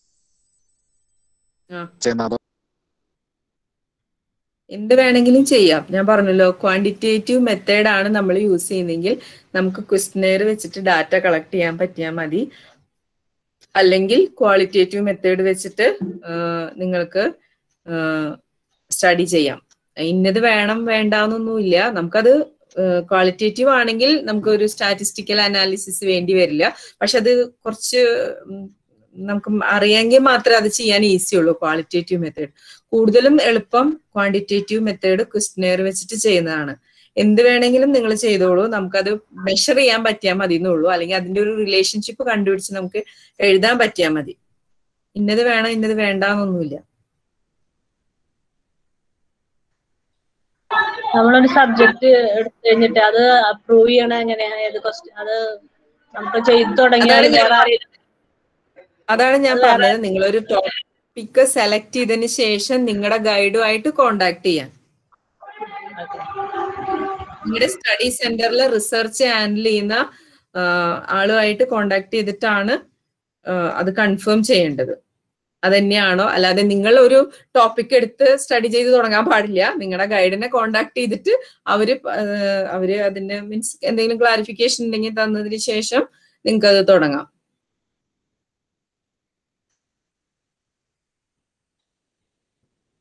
Uh, 6 o'clock ആകുമ്പോൾ എന്തായാലും ഞാൻ ലീവ് ചെയ്യും. അതിനു മുമ്പ് ചോദിക്കാനുണ്ടെങ്കിൽ ചോദിക്കാം. So ma'am, if I have selected a topic, then the questionnaire who will give it or ഞാൻ ക്വസ്റ്റ്യനെയർ നൽകുന്നു. ഞാൻ ക്വസ്റ്റ്യനെയർ നൽകില്ല. ഞാൻ പറഞ്ഞില്ല, ഞാനൊരു ഒരു സെറ്റ് ഓഫ് ക്വസ്റ്റ്യൻ ഞാൻ തരാം. അതിൽ നിന്ന് നിങ്ങൾക്ക് അത് കുറച്ചുകൂടി ഈസിയാണ്. ഞാൻ പറഞ്ഞു എന്റെ ഞാൻ അത് മറന്നുപോയി പെട്ടെന്ന്, അതാ ഉണ്ടായത്. അടുത്ത പ്രാവശ്യം എന്തായാലും ഞാൻ അത് ഓർത്ത് ഇന്ന് തന്നെ ഞാൻ MSCCFT വേലൂർ ഗ്രൂപ്പിൽ ഞാൻ അത് ഷെയർ ചെയ്യാൻ മാക്സിമം നോക്കാം. അല്ലെങ്കിൽ ഞാൻ പറഞ്ഞ പോലെ നിങ്ങൾ അതിൽ നിന്ന് ഏതെങ്കിലും 2 ക്വസ്റ്റ്യൻ എടുത്തിട്ട് ഏതെങ്കിലും ഒരു ഗ്രൂപ്പിന് എടുത്ത് ചെയ്താലും മതി. മിനി റിസർച്ചിന് നമുക്ക് അതിന്റെ ആവശ്യമുള്ളൂ. ഒരുപാട് അന്വേഷിച്ച് കണ്ടുപിടിച്ച് പോകേണ്ട ആവശ്യമില്ല. അത്രയും റിസ്ക് എടുത്ത് ചെയ്യേണ്ടെന്നാണ് എനിക്ക് തോന്നുന്നത്. ഇപ്പൊ നിങ്ങൾ ഇൻട്രസ്റ്റഡ് ആണെങ്കിൽ ചെയ്യാട്ടോ, അതിന് പ്രശ്നമില്ല. അത് ഞാൻ ചെയ്തുതരാം. Ma'am, you said that questionnaire should not be prepared by us, cannot be prepared also. So we have to already prepared. Select a topic for which questionnaire is available, right? Yeah. Yes, right. Yeah. So we will consult guide for that, right? Yeah, you will consult your guide, appropriate guide. Okay, thank you. Ma'am, ഈ ഒരേ ടോപ്പിക്കിനും നമ്മൾ 60 pages വെച്ച് വേണോ ഒരേ സാമ്പിളിനും? അങ്ങനെയില്ല, total research ആണ് ഞാൻ 60 pages വേണമെന്ന് പറഞ്ഞേ. ടോട്ടൽ റിസർച്ച് തീസിസ് ആണ് ആകെ 60 പേജ് വേണ്ടുന്നു. അതാണ് അതിന് മിനി റിസർച്ച് എന്ന് പറയുന്നത്. എല്ലാം കൂടി നമുക്ക് ആകെ 60 പേജസ് മതി. 60 പേജസ് മതി. Okay, thank you. Hello ma'am, നമുക്ക് ഈ റിസർച്ച് അല്ലാതെ ഒരു ജേർണൽ കൂടിയില്ലേ ഫസ്റ്റ് ഇയർ? എനിക്കറിയില്ല, ഞാൻ ഹാൻഡിൽ ചെയ്യുന്ന റിസർച്ച് ആണ് MSCCFT 05. അതിൽ നമുക്ക് റിസർച്ച് തിയറി ഉണ്ട്, പ്രാക്ടിക്കും ഉണ്ട്. വേറെ ജേണൽ ഇല്ല എന്നാണ് എൻ്റെ അറിവ്. ഞാൻ പറഞ്ഞു, എനിക്ക് പൂർണ്ണമായിട്ട് നിങ്ങൾ പല കോഴ്സുള്ളവർ ഇതിന്റെ ഉള്ളിലുണ്ടെന്ന് തോന്നുന്നു. എനിക്ക് MSCCFTയുടെ കാര്യം മാത്രമാണ് എനിക്ക് അറിയുള്ളൂ. ബാക്കിയുള്ളവർ ഞാൻ പറഞ്ഞല്ലോ, നിങ്ങളുടെ സ്റ്റഡി സെന്ററുമായിട്ട് കോണ്ടാക്ട് ചെയ്തിട്ട് നിങ്ങൾ കൺഫേം ചെയ്യുക കാര്യങ്ങളെല്ലാം കേട്ടോ. എനിക്കറിയില്ല, ജേണൽ ഉണ്ടോന്ന് എനിക്കറിയില്ല. Okay, thank you. വേലൂർ സെന്ററിലെ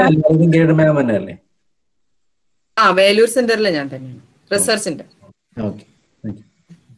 മാം, ഇപ്പൊ നമുക്ക് പ്രാക്ടിക്കലിന്റെ ഒരു 5 ബുക്സ് കിട്ടിയിട്ടുണ്ടല്ലോ, അത് 5നും വേറെ വേറെ ആയിട്ടാണോ അതോ എല്ലാം കൂടി ആണോ? അത് ആയിട്ട് നമ്മൾ പഠിക്കുന്നുള്ളൂ, ഒറ്റ പ്രാക്ടിക്കലുള്ളൂ.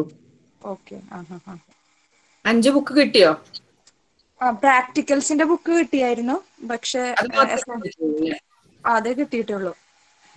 വേറെ 4 കൂടി ഉണ്ട്. തിയറി പേപ്പറിന്റെ അത് ആർക്കെങ്കിലും ഗ്രൂപ്പിൽ കിട്ടിയതായിട്ട് അറിവുണ്ട്? അതിന്റെ PDF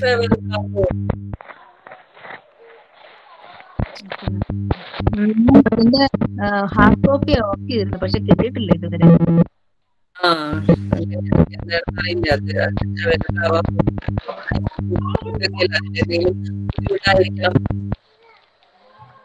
ഇപ്പൊ അത്രയും നിങ്ങൾക്ക് അത് ചെയ്തിട്ടില്ലെങ്കിൽ നിങ്ങൾ അതിന്റെ സോഫ്റ്റ് കോപ്പി ഡൗൺലോഡ് ചെയ്ത് പ്രിന്റ് എടുത്താലും മതി, അത് അപ്ലൈ ചെയ്യാത്തവര്.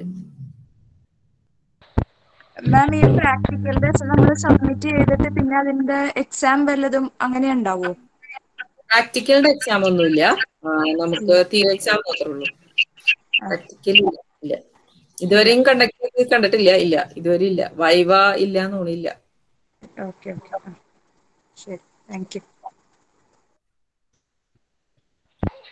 ഇപ്പൊ ഈവൻ നിങ്ങളെ സൈക്കോളജി പഠിക്കുന്ന കുട്ടികളൊക്കെ നിങ്ങൾ അറിയുന്നവരുണ്ടെങ്കിൽ അവർ ഡിഗ്രിക്കൊക്കെ മീൻസ് പ്രൊജക്ട് ചെയ്യുന്നുണ്ട്. അതൊക്കെ ഒന്ന് കോണ്ടാക്ട് ചെയ്യാൻ ആർക്കെങ്കിലും പറ്റും. ഫൈനൽ ഇയർ ഡിഗ്രി സ്റ്റുഡൻസ് ചെയ്യുന്നുണ്ട് പ്രൊജക്ട്.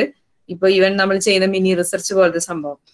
അപ്പോ അവരൊക്കെ ആരെങ്കിലും നിങ്ങളുടെ അടുത്തുള്ളവരൊക്കെ ഉണ്ടെങ്കിൽ അവരുടെ അടുത്ത് ഒന്ന് നോക്കി അവരുടെ റിസർച്ച് ഒക്കെ നോക്കി കഴിഞ്ഞാൽ നമുക്ക് മനസ്സിലാവും. എങ്ങനെ ഒട്ടും മനസ്സിലാവാതിരിക്കുന്നവര്, എനിക്കറിയാം എത്രത്തോളം നിങ്ങൾക്ക് ഞാൻ പറഞ്ഞത് ക്ലിയർ ആവുന്ന മനസ്സിലാവുന്നുണ്ട്. അപ്പൊ തീരെ നിവർത്തിയൊന്നും മനസ്സിലാകാത്തവർ അങ്ങനെ വല്ലവരുണ്ടെങ്കിൽ കോണ്ടാക്ട് ചെയ്യുന്നത് നല്ലതായിരിക്കും. ഇപ്പൊ ഈവൻ നമ്മൾ സ്റ്റഡി സെന്ററിലേക്ക് വരാത്തതിന്റെ ഒരു ബുദ്ധിമുട്ടാണ്, അല്ലെങ്കിൽ ഇപ്പൊ എന്തെങ്കിലും ഒന്ന് കാണിച്ച് നിങ്ങൾക്ക് തരായിരുന്നു. അപ്പൊ അതിനും ഒരു നിവർത്തിയില്ലല്ലോ നമുക്ക്.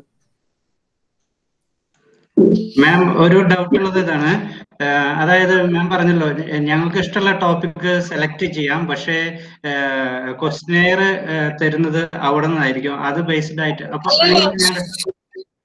ക്വസ്റ്റ്യനെയർ തരുന്നത് ഇവിടെ നിന്നല്ല. ക്വസ്റ്റ്യനെയർ നിങ്ങൾക്ക് എടുക്കാം. ഞാൻ നിങ്ങളൊന്ന് ഹെൽപ്പ് ചെയ്യാൻ വേണ്ടിട്ട് ക്വസ്റ്റ്യനെയർ ഞാൻ തരാന്ന് പറഞ്ഞത്. മോഡൽ ക്വസ്റ്റ്യനെയർ ആണോ മാഡം തരാന്ന്? അല്ലല്ല, അത് ഒരു ബുക്കാണ് ക്വസ്റ്റ്യനെയറിന്. അതിൽ ഫുള്ള് സൈക്കോളജിക്കൽ ടെസ്റ്റിന്റെ ക്വസ്റ്റ്യനേഴ്സ് ആണ്, പലതരത്തിലുള്ള. അത് ഞങ്ങളുടെ സബ്ജക്റ്റ് ആയിട്ട് അപ്പോൾ അത് കോപ്പ് ചെയ്യോ? സൈക്കോളജിയാണ്. നിങ്ങൾ സൈക്കോളജി അല്ലേ? സൈക്കോളജിയാണ്. പക്ഷെ സൈക്കോളജിയിൽ തന്നെ ഇപ്പൊ വിഷയങ്ങൾ പലതുണ്ടല്ലോ. അത് നിങ്ങൾക്ക് ഞാൻ അത് അയച്ചു തരുമ്പോ നിങ്ങൾ അത് എടുത്ത് നോക്കുമ്പോ നിങ്ങൾക്ക് മനസ്സിലാവും. അത് വായിച്ചു നോക്കാത്തതുകൊണ്ട് മനസ്സിലാവാത്ത കേട്ടോ. അത് കിട്ടിക്കഴിഞ്ഞാൽ നിങ്ങളൊന്ന് റീഡ് ചെയ്ത.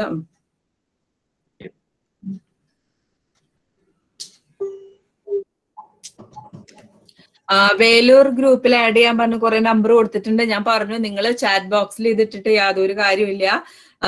വേലൂരുള്ളവര് സിസ്റ്റർ സ്റ്റെല്ല സിസ്റ്ററെയാണ് കോണ്ടാക്ട് ചെയ്യേണ്ടത്. അല്ലെങ്കിൽ അവിടുത്തെ ഫാക്ടറിയിലേക്ക് വിളിച്ചിട്ട് അവിടെ സിന്ധു എന്നൊരു മാം ഉണ്ട്, അവരുടെ അടുത്ത് പറഞ്ഞിട്ടാണ് ഗ്രൂപ്പിൽ ആഡ് ചെയ്യേണ്ടത്. ചാറ്റ് ബോക്സിൽ ഇട്ട് കഴിഞ്ഞാൽ എനിക്ക് ആഡ് ചെയ്യാൻ പറ്റില്ല. ഞാൻ വെറും അവിടുത്തെ ഒരു ഫാക്കൽറ്റി മാത്രമാണ്. നിങ്ങൾ അവിടെ ഓഫീസ് കോണ്ടാക്ട് ചെയ്തിട്ടാണ് ആഡ് ചെയ്യാൻ പറയേണ്ടത്. ചാറ്റ് ബോക്സിൽ ഇടണ്ട ആരും. കാരണം എനിക്കൊന്നും ചെയ്യാൻ പറ്റില്ല. ഇത് ഞാൻ പറഞ്ഞു, ഇത് നമ്മുടെ റീജിയണൽ സെന്ററിൽ നിന്ന് വരുന്ന ലിങ്ക് ആണ്. അപ്പൊ റീജിയണൽ സെന്ററിൽ ലിങ്ക് വരുമ്പോ അവിടെ ക്ലാസ് എടുക്കുന്നത് ആരാണോ ഞാനും പിന്നെ നിങ്ങൾ പഠിക്കുന്നവര് മാത്രമേ ഉണ്ടാവുള്ളൂ, വേറെ ആരും ഉണ്ടാവില്ല അതില്. പിന്നെ അത്രയാണ്. ഇനി ആർക്കെങ്കിലും എന്തെങ്കിലും ഡൗട്ട് ഇല്ലെങ്കിൽ നമുക്ക് ക്ലാസ് ക്ലോസ് ചെയ്യാന്ന് വിചാരിക്കുന്നു. മാം, ഈ രണ്ട് ക്ലാസ്സസിന്റെയും നമുക്ക് ആ ഒരു പവർ പോയിന്റ് പ്രസന്റേഷൻ ഒന്ന് അയച്ചു തരാൻ പറ്റുമോ?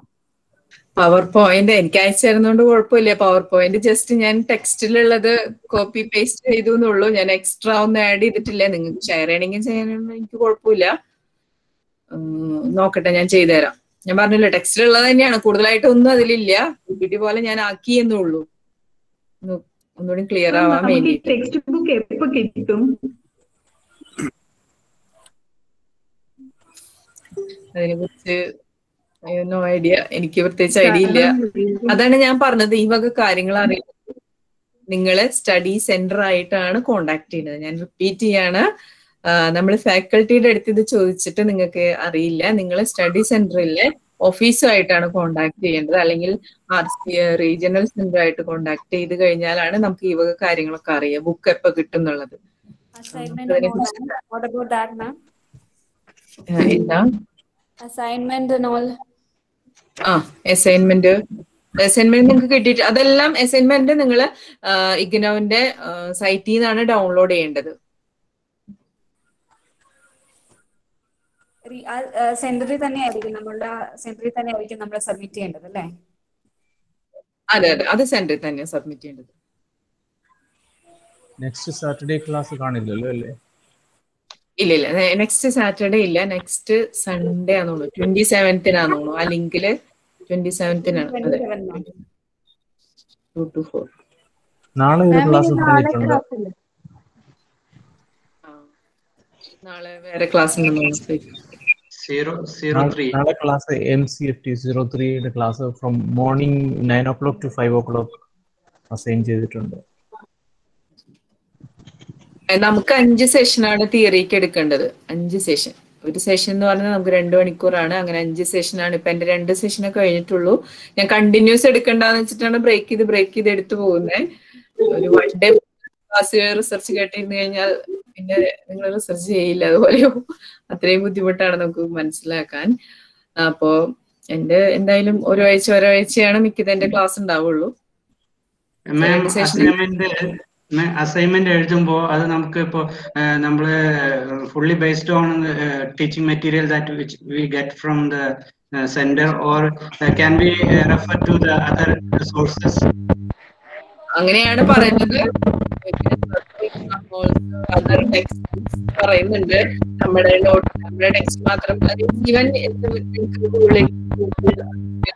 എടുക്കാം, പിന്നെ ബുക്സിന് എടുക്കാം. ഇപ്പൊ നമുക്ക് എവിടെയും പോവാൻ പറ്റാത്തതുകൊണ്ട് നിങ്ങൾ കൂടുതലും നെറ്റ് യൂസ് ചെയ്തിട്ട് എഴുതുന്നതായിരിക്കും. അല്ലെങ്കിൽ ഇപ്പൊ ടെക്സ്റ്റിന് എഴുതിയാലും, അതായത് ഓരോ ഓരോ സബ്ജക്ട് എടുക്കുന്നവരാണ് മാർക്ക് തരുന്നത്. അപ്പൊ ഞാനാണ് നിങ്ങളെ എഴുതിയ അസൈൻമെന്റിന് മാർക്ക് തരുന്നത്. നിങ്ങൾക്ക്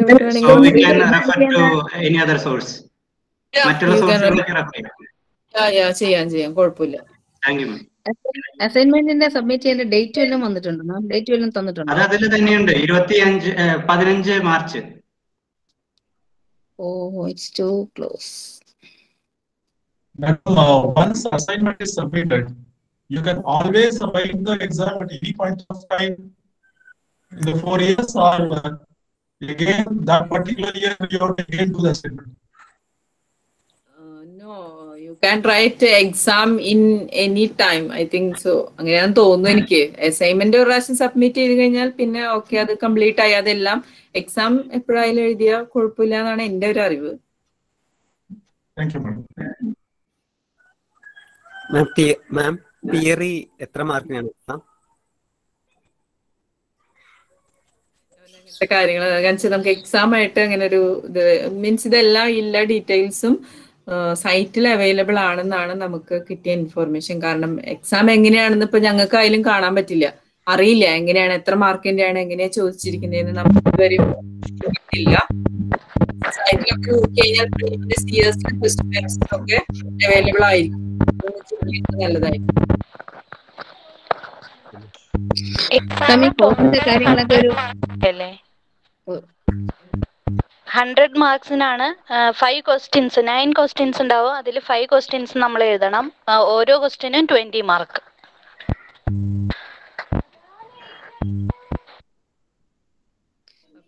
കോഴ്സിന്റെ കാര്യങ്ങളൊക്കെ ഇപ്പൊ തുടങ്ങിയിട്ടില്ലേ ഉള്ളൂ. ഇപ്പൊ അസൈൻമെന്റിന്റെ ഡേറ്റ് നീട്ടാൻ വല്ല സാധ്യതയുണ്ടോ? ഇപ്പൊ ഒക്കെ ജോയിൻ ചെയ്ത് തുടങ്ങി. എന്തായാലും അത് എല്ലാ പ്രാവശ്യവും നീട്ടാറുണ്ട്, നീട്ടാൻ സാധ്യതയുണ്ട്. നിങ്ങൾ ടെൻഷൻ ഒന്നും അടിക്കണ്ട. ബിക്കോസ് ഇപ്പൊ 2-3 വീക്സ് ആയിട്ടുള്ളൂ എല്ലാം തുടങ്ങിയിട്ട് തന്നെ, ബുക്ക് പോലും കിട്ടിയിട്ടില്ല. അതെന്തായാലും എക്സ്റ്റെൻഡ് ചെയ്യും. എക്സ്റ്റെൻഡ് ചെയ്യാൻ സാധാരണ അങ്ങനെ വരാറുണ്ട്, എക്സ്റ്റൻഷൻ വരാറുണ്ട്. Okay okay. ബിക്കോസ് നമ്മൾ ജോയിന്റ് ഓൺ ജൂലൈ, ബട്ട് ഇപ്പോഴല്ലേ സ്റ്റാർട്ട് ചെയ്തുള്ളൂ. മാം ഈ അസൈൻമെന്റിൽ ഒരു സെറ്റ് ഓഫ് ക്വസ്റ്റ്യൻസ് തന്നിട്ടുണ്ടല്ലോ, ഈ മോഡൽ തന്നെ ആയിരിക്കോ എക്സാമിന് വരിക? ഇപ്പൊ പറഞ്ഞില്ലേ, ഏകദേശം അതൊക്കെ തന്നെയാണ്. പിന്നെ ഇപ്പൊ എവിടെന്നാ നമുക്ക് ചോദിക്കാന്ന് പറയാൻ പറ്റില്ലല്ലോ. അതില് ഓൾമോസ്റ്റ് അസൈൻമെന്റിൽ ഏകദേശം ഒക്കെ കവർ ചെയ്യുന്നെന്ന് തോന്നുന്നു. പക്ഷെ അത് മാത്രമാണോ വരാന്നില്ല, കാരണം 4 ബുക്സ് ഉണ്ട് നിങ്ങൾക്ക് ലേൺ ചെയ്യാനായിട്ട്. എവിടെ നിന്ന് വേണമെങ്കിലും എങ്ങനെ വേണമെങ്കിലും അതിന്റെ മാർക്കിന്റെ വെയിറ്റേജ് അനുസരിച്ച് ചോദിക്കാം. അതാണ് ഞാൻ പറഞ്ഞ സൈറ്റിൽ ഇപ്പൊ അതിന്റെ പ്രീവിയസ് ക്വസ്റ്റ്യൻ പേപ്പേഴ്സ് അവൈലബിൾ ആണോ എന്നൊന്ന് ചെക്ക് ചെയ്ത് കഴിഞ്ഞാൽ ഏകദേശം ഒരു ധാരണ കിട്ടും. മാം 5 പേപ്പേഴ്സ് ഇല്ലേ തിയറി? 5 പേപ്പർ, 5 അസൈൻമെന്റ് എന്നാണ് നമുക്ക് ഫസ്റ്റ് ഇയറിൽ പറഞ്ഞിട്ടുള്ളത്. ഞാൻ പറഞ്ഞല്ലോ നമുക്ക് സെക്കൻഡ് ഇയറിൽ 3 തിയറി, ഫസ്റ്റ് ഇയറിൽ 5 തിയറി, 5 പ്രാക്ടിക്കല്. ഈ വർഷം 3 പ്രാക്ടിക്കൽ അല്ലേ ഉള്ളൂ? 3 പ്രാക്ടിക്കലേ ഉള്ളൂ. പക്ഷേ റിസർച്ച് കമ്പൽസറി ആണ്. റിസർച്ചിന്റെ പ്രാക്ടിക്കൽ കമ്പൽസറി ആണ്. ബാക്കി 3 നിങ്ങൾക്ക് സെലക്ട് ചെയ്യണം, അങ്ങനെ എന്തോ തോന്നുന്നു. ഇനി 3 അതിൽ കണ്ടത്. ഇനി 3 എന്തായാലും ഒരെണ്ണം റിസർച്ച് ആയിരിക്കണം എന്നാണ് എന്റെ ഒരു അറിവ്. അങ്ങനെയാണ് പറഞ്ഞത്. ഇനിയിപ്പോ ഇനി 3 ഒഴിച്ചിട്ട് ബാക്കി ഒരെണ്ണാണോ റിസർച്ച് അറിയില്ല. എന്തായാലും റിസർച്ച് ചെയ്യണമെന്നുള്ളത് കമ്പൽസറി ആണ്. മാം നമുക്ക് സ്റ്റാറ്റിസ്റ്റിക്സിൽ തിയറി മാത്രമാണോ അതോ പ്രോബ്ലംസ് ഉണ്ടോ? നമുക്ക് ഈ അനോവയൊക്കെ പോലെ അങ്ങനത്തെ പ്രോബ്ലംസ് ഉണ്ടോ ഞങ്ങളുടെ സിലബസിൽ? പ്രോബ്ലംസ് നമുക്ക് ജസ്റ്റ് ഈ അനോവ അല്ലെങ്കിൽ ടി ടെസ്റ്റ് ഒക്കെ ചെയ്യുന്നുണ്ടെന്ന് പറഞ്ഞു പോകുന്നുള്ളൂ. അല്ലാണ്ട് നമുക്ക് അങ്ങനത്തെ ക്വസ്റ്റ്യൻസ് ഒന്നും നമുക്ക് എക്സാമിനില്ല, ചെയ്യാനൊന്നുമില്ല. സ്റ്റാറ്റിസ്റ്റിക്സ് ചെയ്യാനില്ല. ഇല്ല തിയറി മാത്രമേ ഉള്ളൂ.